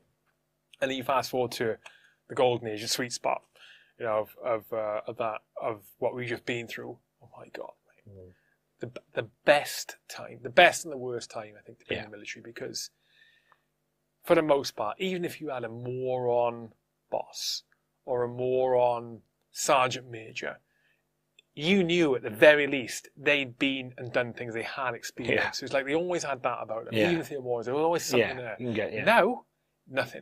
And what's worse is when you come off the back, enter into a trough like the military's doing now, operational tempo is right down. You also have all of the experience leaves. All of the experience leaves. You know, all those guys have all experience gone. And what you have is this like this mess of people who populate the forces, of a combination of people who join up because they want to experience the real stuff, and they're never going to. And they either become bitter or become disheartened by it, and then maybe they leave, or maybe they stay in and just hate it for their entire. Or you get others who just get in, they thrive on fucking people about. They thrive on bullshit. Or you get others who don't know any better. So you're just in this culture where it's just constant training, constant bullshit taskings, and it's just nonsense. And you have zero experience until the next big thing kicks off, which goes on for years. It's a horrible place to be right now. I wouldn't want to be there. And it affected, again, my decision to take that medical discharge was exactly that. I've lived through the golden generation. I've done it all. If I hadn't, and there was still something inside me wanting, I would have gone, no, I still want to stay in. Even though I may not have been kicking doors in, I still would have got trips away and other things. Something to hold on to. But it was because I'd got given everything I'd ever wanted. I was like, well, I can leave happy now because I didn't get that lull or that boredom. I was like, it was 1,000 miles an hour and it was great. I can leave happy now. Yeah, it's crazy. I did a Q&A call for patrons with Michael Hawkes. I got on recently, X22 guy. And I can't remember who mentioned it on the call, but they were talking about the 90s. Who was it? I think it was a lady called Tara McLaughlin, who was a patron. She's ex-mil. And she was talking about an exercise, sure it was her, talking about an exercise they did in the 90s, some big well-known exercise, like Cold War, towards the end of the Cold War. I'm sure it was Germany. And on the exercise were 140,000 British troops. On the exercise, mate. On the exercise. Wild! Wild! And what have you got now? Like 80 or 90,000? Yeah, for that. Mental. The shortages. Mental. I don't know what the world is changing in a big way. I don't know what way it's going, but it's not going to be pretty. I think, you know, we talking about that golden age we just lived through, like in the military. I think the second half of our lives, man, is going to be wild for all the wrong reasons. Yeah. All the wrong reasons. Yeah. Like, the world's going to turn. I thought COVID was a fucking weird one. The world's going to turn on its head. Something's going to go pear-shaped. Something's going to go pear-shaped. Something brewing, Yeah, like the USA. We've gone off on a right tangent here, but I'm going off tangent. But the USA, like, literally has got no strong leaders at the minute. Trump maybe again. Trump's a strong leader. I like him or hate him. UK, what have we got? Starmer's on his way out. You know, Labour have got no one. Conservatives have got no one. If anything kicks off, we actually need leadership. Yeah, we haven't got it. No, we literally especially not on the foreign policy side of it.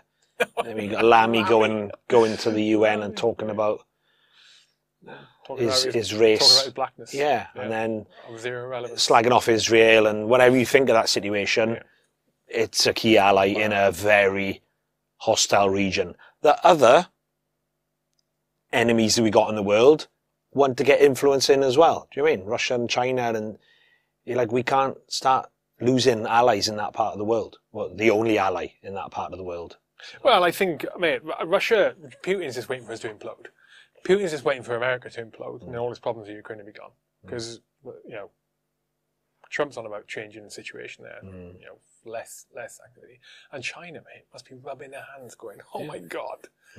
The West is going apart and they're doing it themselves. Yeah. Like, and they're just rubbing their hands. They're just waiting. Yeah, we'll keep doing what we're doing. Keep doing what we're doing.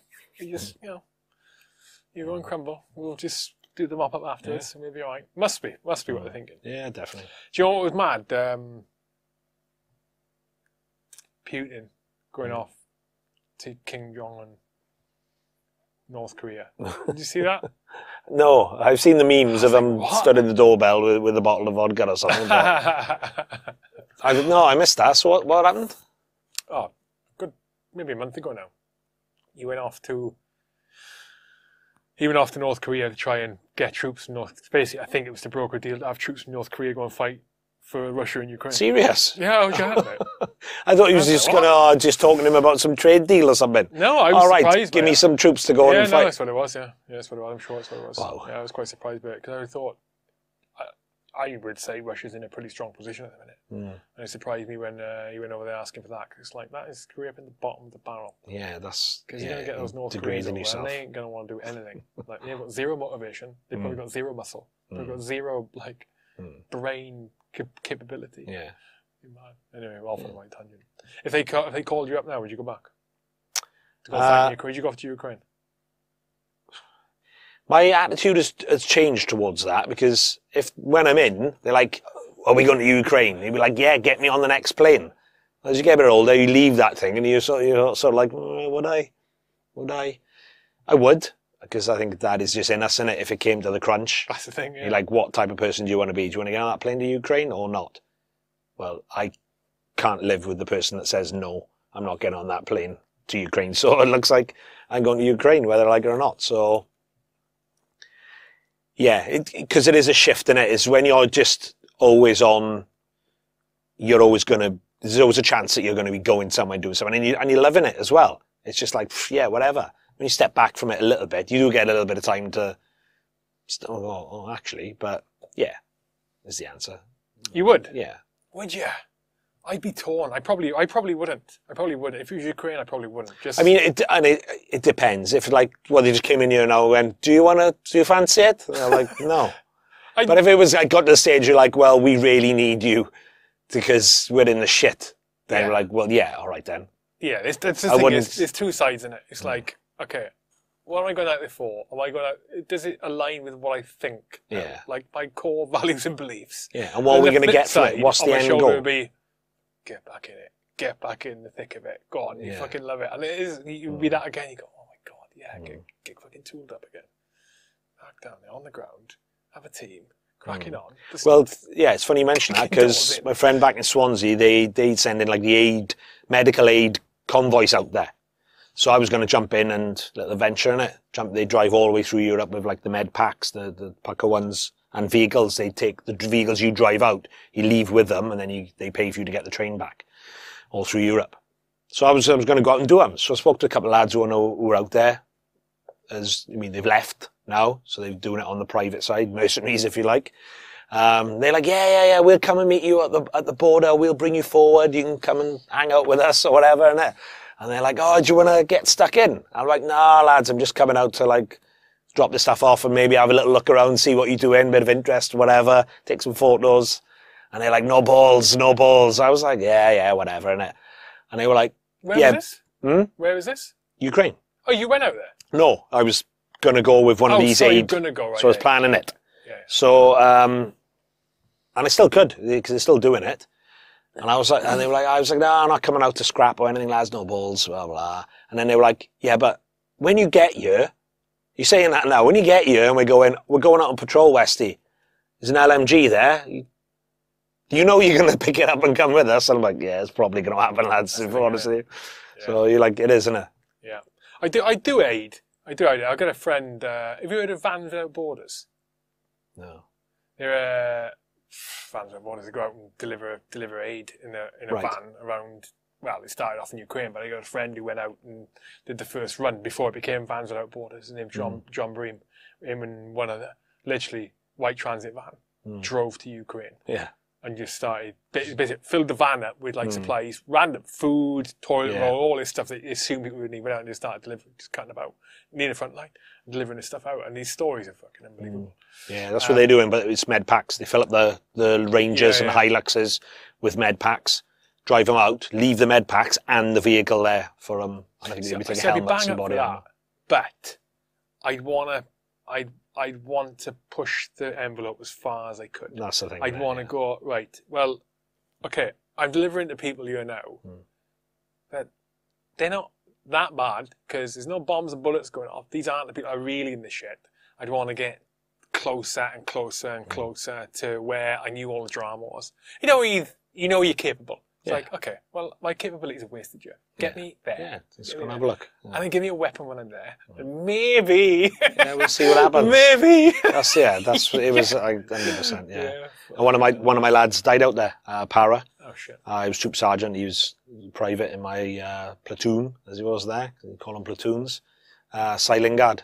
He got killed out there a year or so ago. I don't know. What, he was private? Yeah. Yeah, went out as... They join, it's like the Ukrainian Legion, I think that is what they call it, I think. Okay. So it's like a foreign legion for Ukraine. So they're part of the Ukrainian armed forces as foreigners. Yeah. How many blogs do you reckon are out there doing it? It must be a lot, because I know a few. So for me to know... Yeah, but the circles you walk in, you're going to know more than... Yeah. You know what I mean? Yeah, than the average, yeah. If you walk into one of the customers in Copr and go, how many blogs do you know in Ukraine? You're like, none. How many would expect me to know? No, but I mean, even other units are less likely to go out and do this, you know. It's just yeah.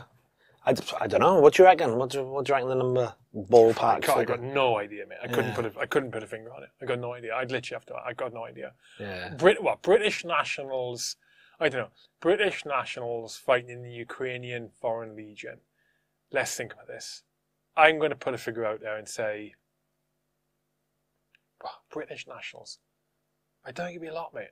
I read 100. That's for the Ukrainian armed forces, though, right? Now, how many are private contracting doing other stuff? Oh, shitloads. A lot more. Yeah. A lot more. Yeah. Out there. There's good coin involved. Not the Ukrainian armed forces, but out there doing armed forces stuff or doing security stuff. Yeah. And that's a choice, isn't it? Somebody said, well, do you want to go and fight for the Ukrainian army, or do you want to go as a private, getting paid 20 times more? Yeah. I'll take the one 20 times more. Yeah. I've been invited out there a couple of times. I got invited out to Syria as well a couple of times, doing stuff on contracts. You go, read between the lines, you go. Oh, there'd be loads as well, because... It's not. Yeah. I get what you're asking me to do here. I understand. And it is not what you're saying on paper. Yeah. It's, it's pure... And there'll be loads as well. Yeah. Because that is similar to like a Baghdad situation. Because look how flooded that was with contractors and whatever. Because Ukraine now, whether anyone likes it or not, are in the USA's pocket forever. That's already like whatever Zelensky says is his goal or whatever. He ain't got a choice in it. Before he got all that aid and support, he'd have gone, you now are in our back pocket forever. Sign this, that you are, or you ain't getting all the aid. And he's all gone, yeah. Right. So, with the private side of it, there'll be US companies and corporate and military businesses, with ammunition and, military hardware, whatever. There'll be all sorts of US influenced private corporate contractors and stuff in that country now who obviously need private security contractors. Well, this is why if you ask me, skeptical me, this is why the big drive is on to, this is why the situation is painted as an existential threat to the West. It's not because it's an existential threat to the West, because it's fucking not. If Russia invaded the rest of Ukraine today and took over Ukraine, guess what? Our lives would not be changed. They wouldn't. They fucking wouldn't. Like, our lives in the West would not be changed. It just wouldn't happen. But it gets painted as an existential threat, purely for what you said there, because money. There is so much money being made right now in that war by Western organizations, and there's so much more money to be made once the war finishes and the rebuilding by Western organizations. Iraq model.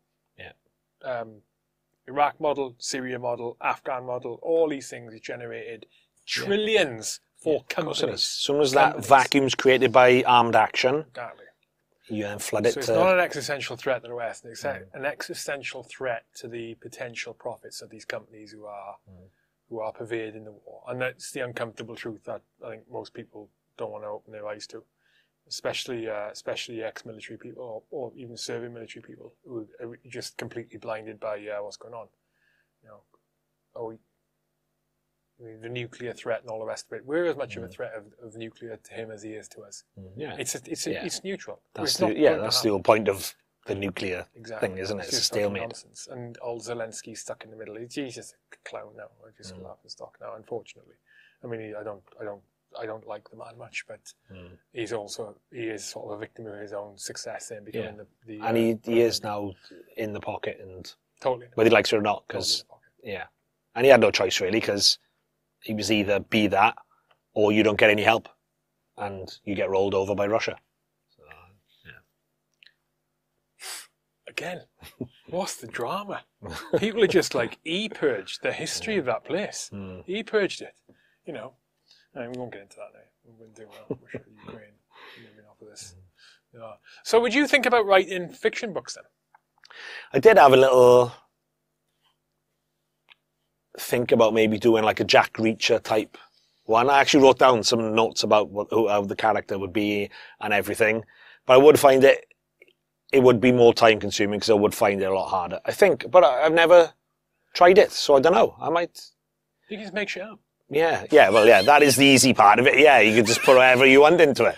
Then the hard part is then making that shit you made up make sense as well and tie in and stuff like that. So they are much better. When a military person, you can tell when a military person writes a book that has anything to do with weapons or fighting. 100%. Anything. There's a few military authors now I've interviewed, and there's another one coming on soon. Steve Brown. He's just done his autobiography.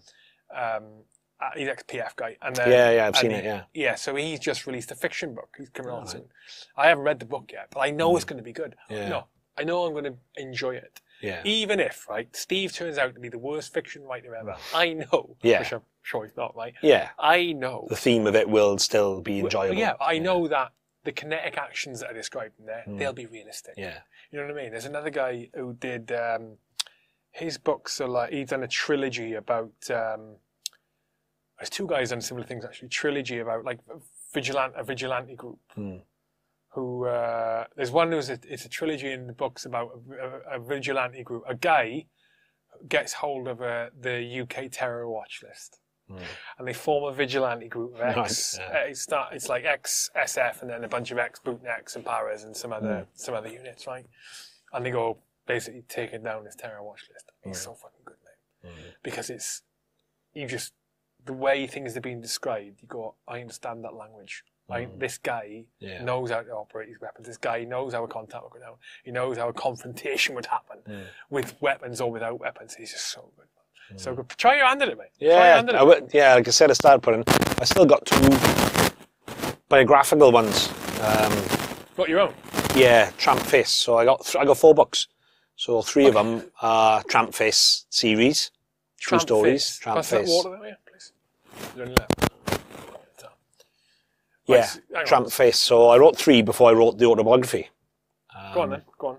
So Tramp Face was tying into what we've been on about needing that buzz, or not just necessarily a buzz, but something. I'm right for a minute, man. Something. So this was 2013 going into 2014. For my last trip to Afghan, we were on UK counter-terrorism. So UK based, and then the different roles. One of you's on 24 hours, call, back to camp. The other's on 3 hours. So you can only go 3 hours away from camp. If the pager goes off, you got to come back, get the lads, get the weapons, for a hijack or a UK terror related incident. So it was coming up to Christmas this year, and we had a couple of weeks off. And I decided travelling abroad on my own during my leave periods. Again, not married or anything, so they gave me time off. And why ain't you sitting in the house for 2 weeks? I'll end up like I did in COVID. So I'd start lone wolfing around the world, trips abroad. So approaching this Christmas, I said, well, I can't go abroad now because I'm on UKCT. We have got 2 weeks off, but you can't drink when you're on it. And on 24 hours you can, 3 hours you can. And I can't go abroad, but I've got 2 weeks at home. So I said, well, I need to do something. And come up with the idea to go and live homeless for a week, but undercover, rather than just doing like politicians and journalists do, and go and talk to all the other homeless people. Go, oh, I'm pretending to be homeless. Tell me your story. And they just tell you the story that they want you to know. Well, let's do it undercover. Me and Paul, who I went into the business in Copr with, my best friend, let's dress like tramps, unshaven. Let's beg every day on the street so people see us in the circles. And that was the rule. We could do anything that a homeless person could do. I've seen a picture of you and a guy, and it looks like he tramps on the street under a blanket. And I thought, that's fucking weird. Yeah, that's that, is it? That's tramp face, yeah. Right, go on. So we're like, yeah, so let's beg every day for our food and money, sleep rough, go to all the drop-in centres. Where did you do it? Swansea, this was the first one. Right, okay. In the city centre. Let's go to all the drop-ins, get our faces known, start talking to the other guys, give them the cover story, which was, we're ex-forces, and we're on the streets, which was very believable at the time. I think it was 27% of homeless in Wales were ex-forces. No. Yeah. Really? Yeah. Fucking hell, I didn't know. So it was a very believable story, and we're like, and now we get under the skin of it. We can actually find out what's, because you all walk past someone begging on the street most days. You get that snapshot. We're like, what do they do for the rest of the day? Where do they sleep? Where do they hang around? Where do they get food from? How beneficial is begging? Do they get much money doing that? Turns out they do. What, even these days with contactless? Yeah. Because, really? We spent no more than 2 hours each day. What year was this? 2014. See, I'm sceptical here. People carried cash back then. This is the only thing, mate. I mean, it was still a lot of card back then. We're not talking about the 70s here, mate. No, I know, but if you look around these days, mate, look in the beggar's pot, there's hardly anything in there. Yeah, but people don't that's a tactic, though, isn't it? Because we learned this well. You don't leave all the money in there because everyone thinks you're loaded. Right. So somebody drops money in, as soon as they're out of sight, you take that money out and put it in your pocket. You always leave like 30 pence in there. I mean, mate, I'm down with the tactics of this, mate. I'm all over it, man. Right, so go on. Turns out you're doing a lot of money. 2 hours, well, all right, yeah, it was 10 years ago. But even then, it was still, there was less people, there was more people carrying cash than there is. I'll give you that, definitely, because it is. Although we are on a bit of resurgence, a lot of people are now carrying cash out of stubbornness because they don't want to see it go. 2 hours, no more than 2 hours every day, begging. And again, not saying, oh, we're begging for a laugh, or we did it for charity as well. We do a post every day from the library because it's free, so a homeless person could do that to encourage people to donate to following the story. Sit there with a begging sign, homeless and hungry.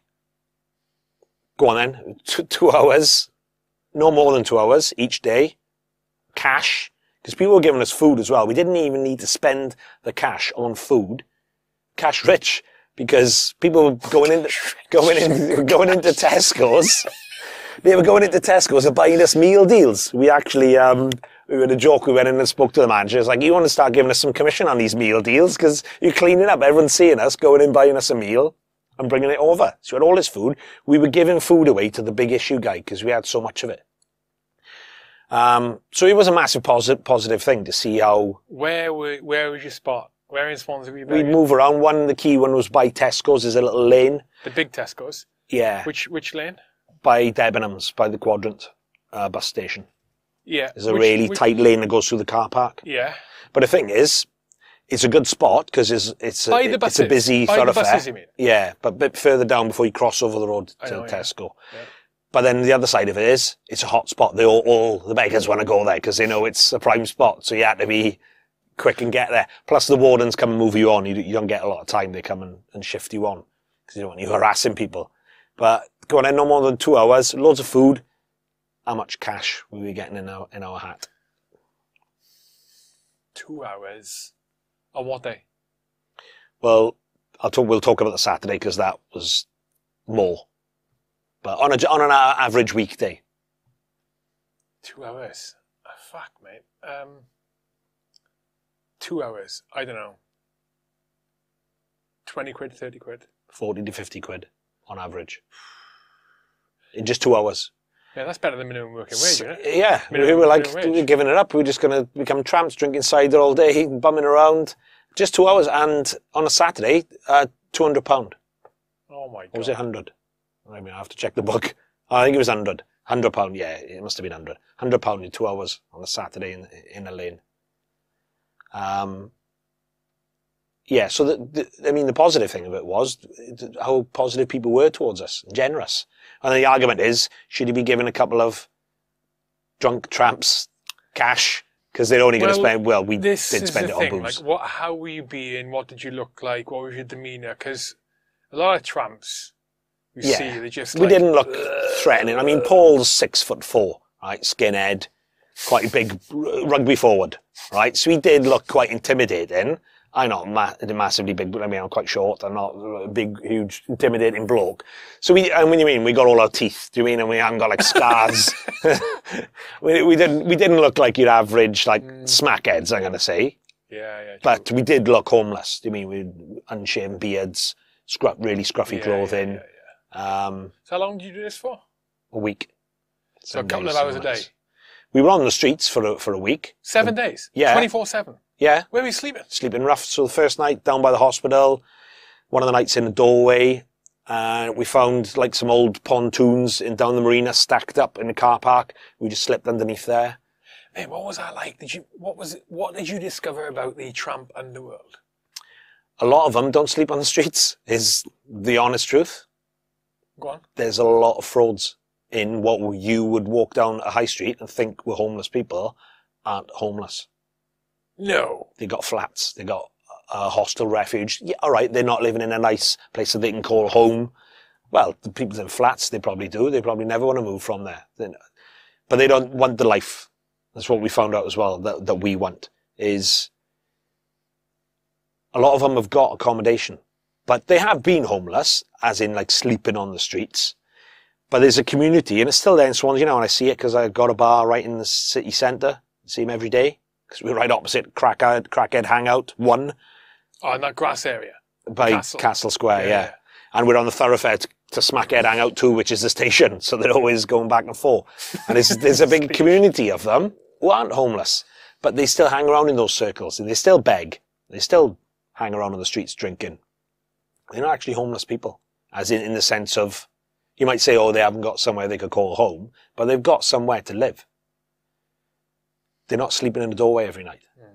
And London and places like that will surely be different. But if we're talking about Swansea, which we did go homeless in London as well at one point, I don't think there's a larger proportion of those people that you think and say they will tell you that they're homeless are actually sleeping on the streets every night. They're not. And that is the truth. And I'm not having a go at it. Just saying that's what we saw. A lot of them, we'd hang around with them. And this was the beauty of not going, oh, we're doing this for a laugh. By the end of the week, they were going, hey, it's the army boys. Because I think Paul had combat trousers on and obviously the cover story. So they recognised us by the end of the week and they were just talking to us normally. So by doing that, we got these stories. They wouldn't tell you if you went up, oh, there you go, mate, there's a meal deal. Oh, what's the story, mate? Yeah, I've been out all week. I mean, I'm homeless. And they're not going to tell you that because they want help off you. They tell us because they thought we were the same. You wrote 3 books about this? Yeah, the first one, we did it in Swansea. So did it in a week in Swansea, and then it was a great success. Raised £5,000 for charity from the online posts. So well, let's do it again next year. But what were you doing with the money that you got in your pots? It all went to Shelter Cymru and SAFA. Right, okay. So it was all documented. It documented. We did spend anything that we did spend to sustain ourselves, because that was the whole point of it. We paid back in at the end of the week. Right. So we made a note. All right, we spent £4 on a flag and a cider today, which we were drinking. Were you getting pissed here? Oh yeah, hammered some of the nights. Hammered. Yeah. Like I saw on the James English podcast, because he did one, and I was like, yours is quite serious and I mean, and like honourable. I said, we just got on the piss for a week without going home. Oh, you did James English? Yeah. A few weeks ago, yeah. Yeah. Because, yeah, he did a homeless thing. I was like, yeah, yours is serious. We just got on the lash for a week. Yeah. And just didn't go home until the end of it. So, yeah, we recorded that and paid that back in at the end of it. So the second year, we're like, well, let's do it again. But we can't do the same thing because People are going to be like, I'm not giving you money for that. You did it last year. You already proved it. Well, let's up the ante. So the second year we went to Calais, the migrant camp. Oh my God. So I remember we had a meeting in Wetherspoons. That was like our HQ. 2 meals for a £5 each and a couple of pints. And I was like, what are we going to do this year then? And Paul just pulled out this video of the migrant Calais jungle camp. Oh my God. And I was like, yes. That is dangerous. So we went and lived there for a week on the second one with the aim of trying to get back on a lorry, right? Which is a lot harder than you'd actually think. So we didn't end up getting on the back of a lorry. We got tear gassed, like going to watch them try to do it, get over the fences and just lobbing tear gases, bombs at us. So we did that second year. That's a book as well, Tramp Face Calais. Third year then, we hitchhiked. So same rules as the first one. Right, we're going homeless, we sleep rough, we've got a beg, we can't do anything that a tramp couldn't do. But let's hitchhike. So we started off in Swansea, thumb out on Fabian Way. First person, if any, that stops to pick us up. All right, lads, where are you going? Where are you going? Oh, well, I'm off to Leeds. Leeds it is then. And do that for 7 days. Quality. Hitchhike every day. Wherever the first person that picks us up is going, we'll go there, get out, go homeless for the night, and then do the same the next day. So that was the funniest one. It was just the characters we met. It's just brilliant. And like from the start, the first guy that picked us up, his car broke down on the M4. Oh. Pulled over, and I was like, all right, he was ex-naval guy actually, ex-naval officer who's now in IT. Driving back to Leeds. We didn't go to Leeds in the end because his car broke down. I'm like, oh, all right, Steve, what kind of cover have you got? He sort of looked sideways at me. I was like, you haven't got any breakdown cover have you? He's like, nope. But I had, with my bank, cover if I'm in anybody else's car. So it turned out from him giving us a lift to him being recovered from my breakdown cover with my bank. And by the time that all got sorted, it was getting late. We like, just drop us in Cardiff, mate. What year did you do that one? So that was 2016. Oh, this is quality stuff. Yeah. And then the fourth one. But the Calais one, what was your cover story there? Because yeah, brilliant. Paul came up with this, and when he said it to me, I was like, there is no chance in hell anyone's going to buy this. And it turned out to be genius. And the one, we actually had to roll it out a couple of times to charity workers who were suspicious of us there. Because obviously we didn't look like 100% of the other people there. So we knew we were going to get questioned of hanging around in these camps and we were going to the food aid places to get free food. And they're just like looking at us going, well, who are you? Cover story was, we were French Foreign Legion, deserters. That was my reaction when he told me. I was like, no chance. French Foreign Legion, deserters. We jumped the wall. It was even more elaborate if we went all the way back, which we didn't have to roll out. We were born in Hong Kong to Welsh and Irish parents. They died. You brothers, yeah. Not in real life, no. Yeah, but for the cover story, in the cover story, yeah. He's 6'9". 6'4". Okay, right. Okay, yeah. How old are you? I mean, you get into some 6'4". I don't think that was the most unbelievable thing about this story, the fact that he was taller than me. It's like Choo brothers. I think there was more holes to pick in the story rather than him being a bit taller. Go on. That wasn't the first thing they picked up on. So we left, parents had died, we left Hong Kong, joined the Legion, decided we didn't like it. And we researched it. There was one in Paris. There's a camp on the outskirts of Paris, Legion. We jumped the wall. And of course, can't go back to Hong Kong. UK's the closest one. And of course, we can't get to the UK because we joined the Legion. They take all your paperwork off you. You get a new identity. So we jumped the wall. We got no papers. We're trying to get back to the UK, but until we can get word to the government, we're stuck living homeless in and around Calais. And I've got it on a body cam of this story getting rolled out to the charity workers who challenged us. They thought we were from a shady organisation. You mentioned like No Borders thing earlier, but there's one called No Borders who smuggle people across borders actively. They thought we were part of them recruiting people. And we were like, no, we're Foreign Legion. And they sort of bought it the first day. We came back the second day, rolled it out again. There's this young French lad there, and he was like, of course, they're deserters. Of course, they've got no papers.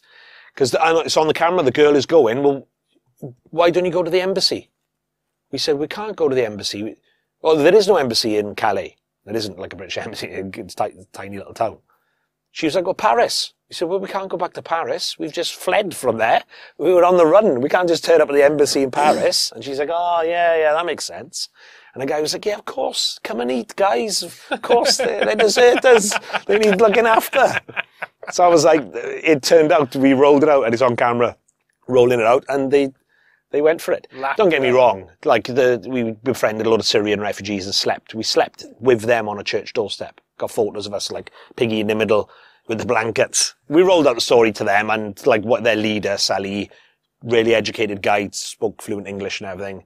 He was just like, yeah, lads. I don't really believe you, but we got on with him. We stayed with him a few days and we had a laugh and everything. He was like, I don't quite believe you, but we trust you enough to have you in the camp and being around us. But so Leeds, Calais, Swansea, Calais, then hitchhike all around the UK. And what was the fourth one? Fourth one, we cycled Swansea to London over the course of 5 days. So cycled Swansea to Cardiff, locked the bikes up at the police station, which we pre-arranged, went homeless under the same conditions for the night. Next day, begging, sleeping rough.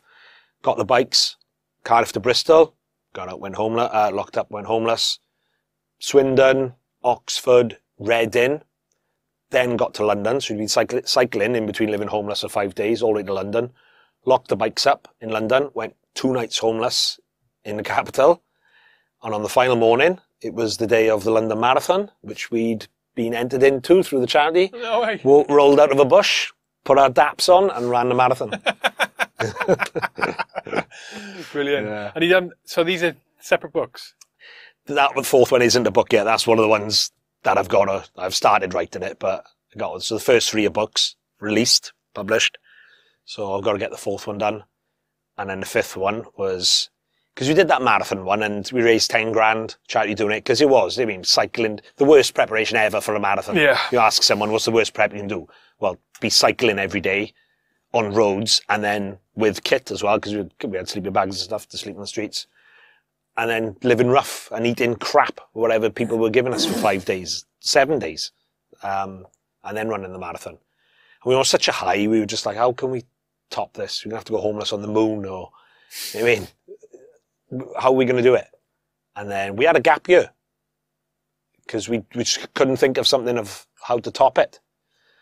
And then Paul again came up with a trump card. He was like, well, the last time we went to Calais, he said, we didn't achieve the goal of smuggling back into the UK. We went and lived there and saw all that, and that was amazing enough anyway.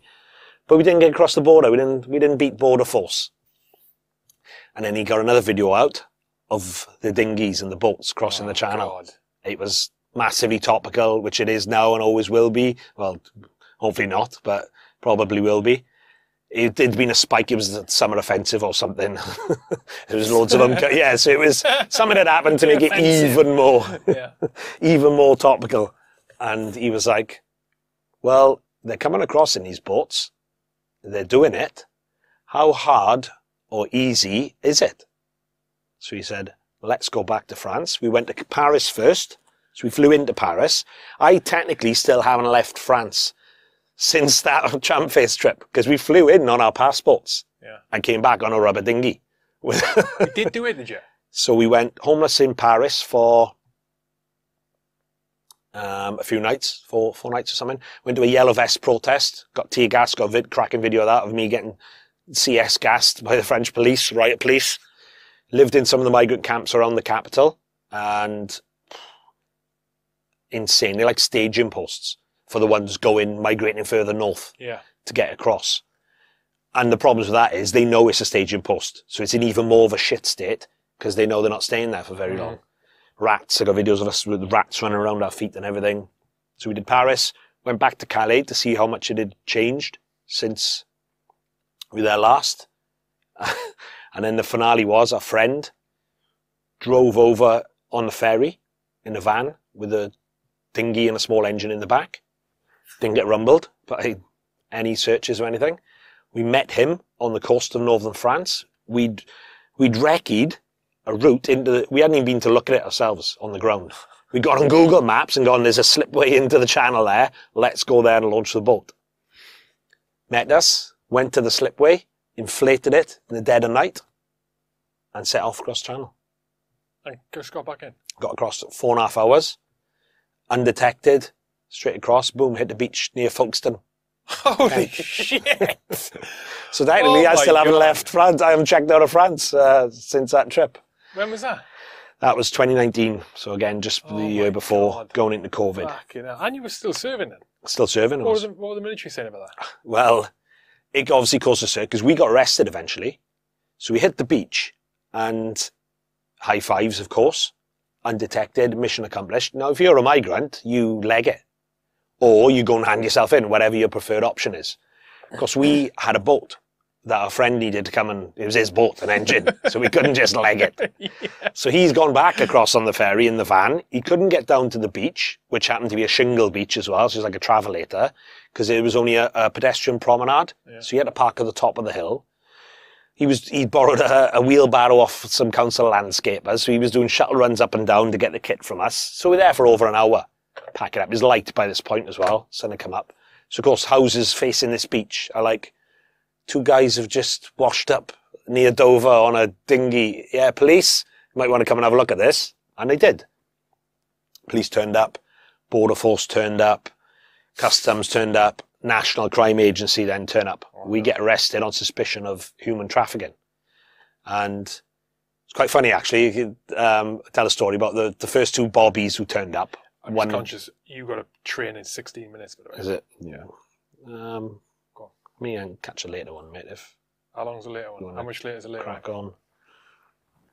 I think it was. I then just get home later. I think it is.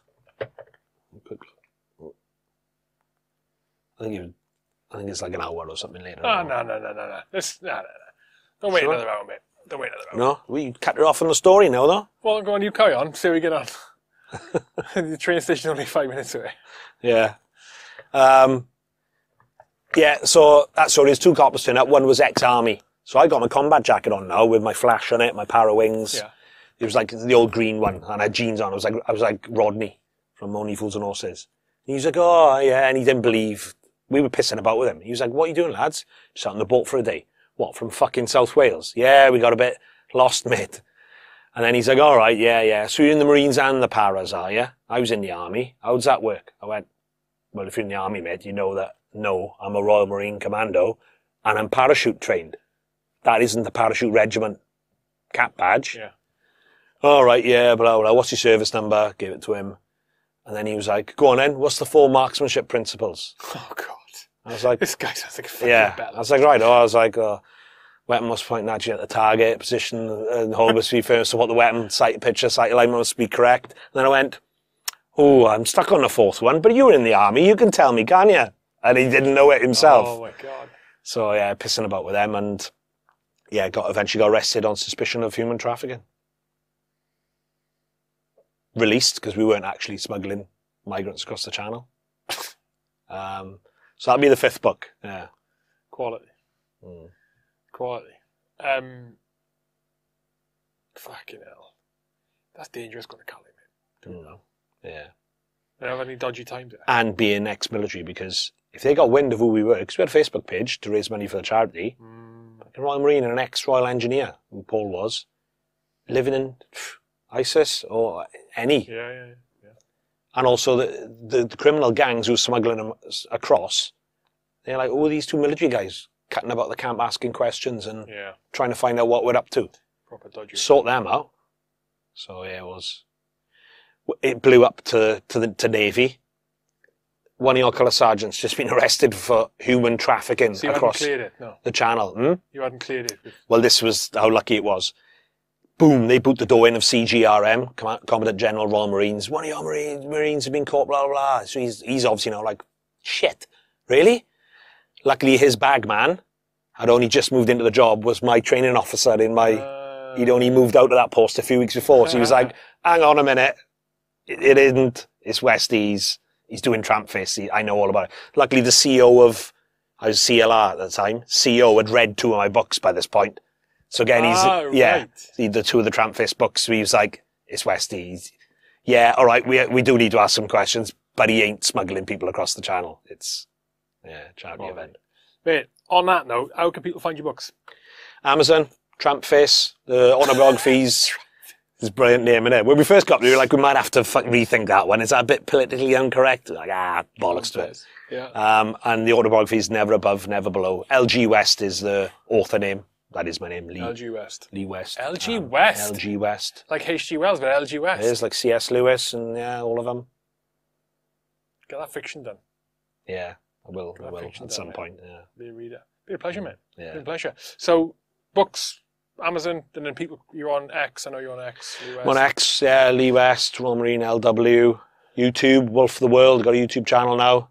That blew up after I did the story, and Jim went on James English and everything. The GB News on GB News talking about the channel. Oh, yeah. The thingy, it was years ago. Only now they got hold of it, and they were like... It's a unique experience, man. Yeah. Unique and like experience. I said, topical. Very, that puppy as well. very topical. And the fact that we pulled the pants down a border force. Yeah. The Salty Sea Dog, when we were stood there, and like the deflated dinghy there, he was like, big grey beer. He was like, right, hang on a minute. You've just come from northern France on that. And we were like, yeah. He was like, it's 4-7 sea state out there, lads. We're not even sending our boats out, our patrol boats. That's how you got away with it. It's too rough for the border force. We were like, yeah, okay, no biggie. Quality. Mate, it's been a pleasure. Cheers for your time. Yeah, cheers, man. Yeah, I'll see you in Copr Bar next time I'm down. Yeah, which should be next couple of months. Yeah. Definitely be in there. Gleaming. Sorted.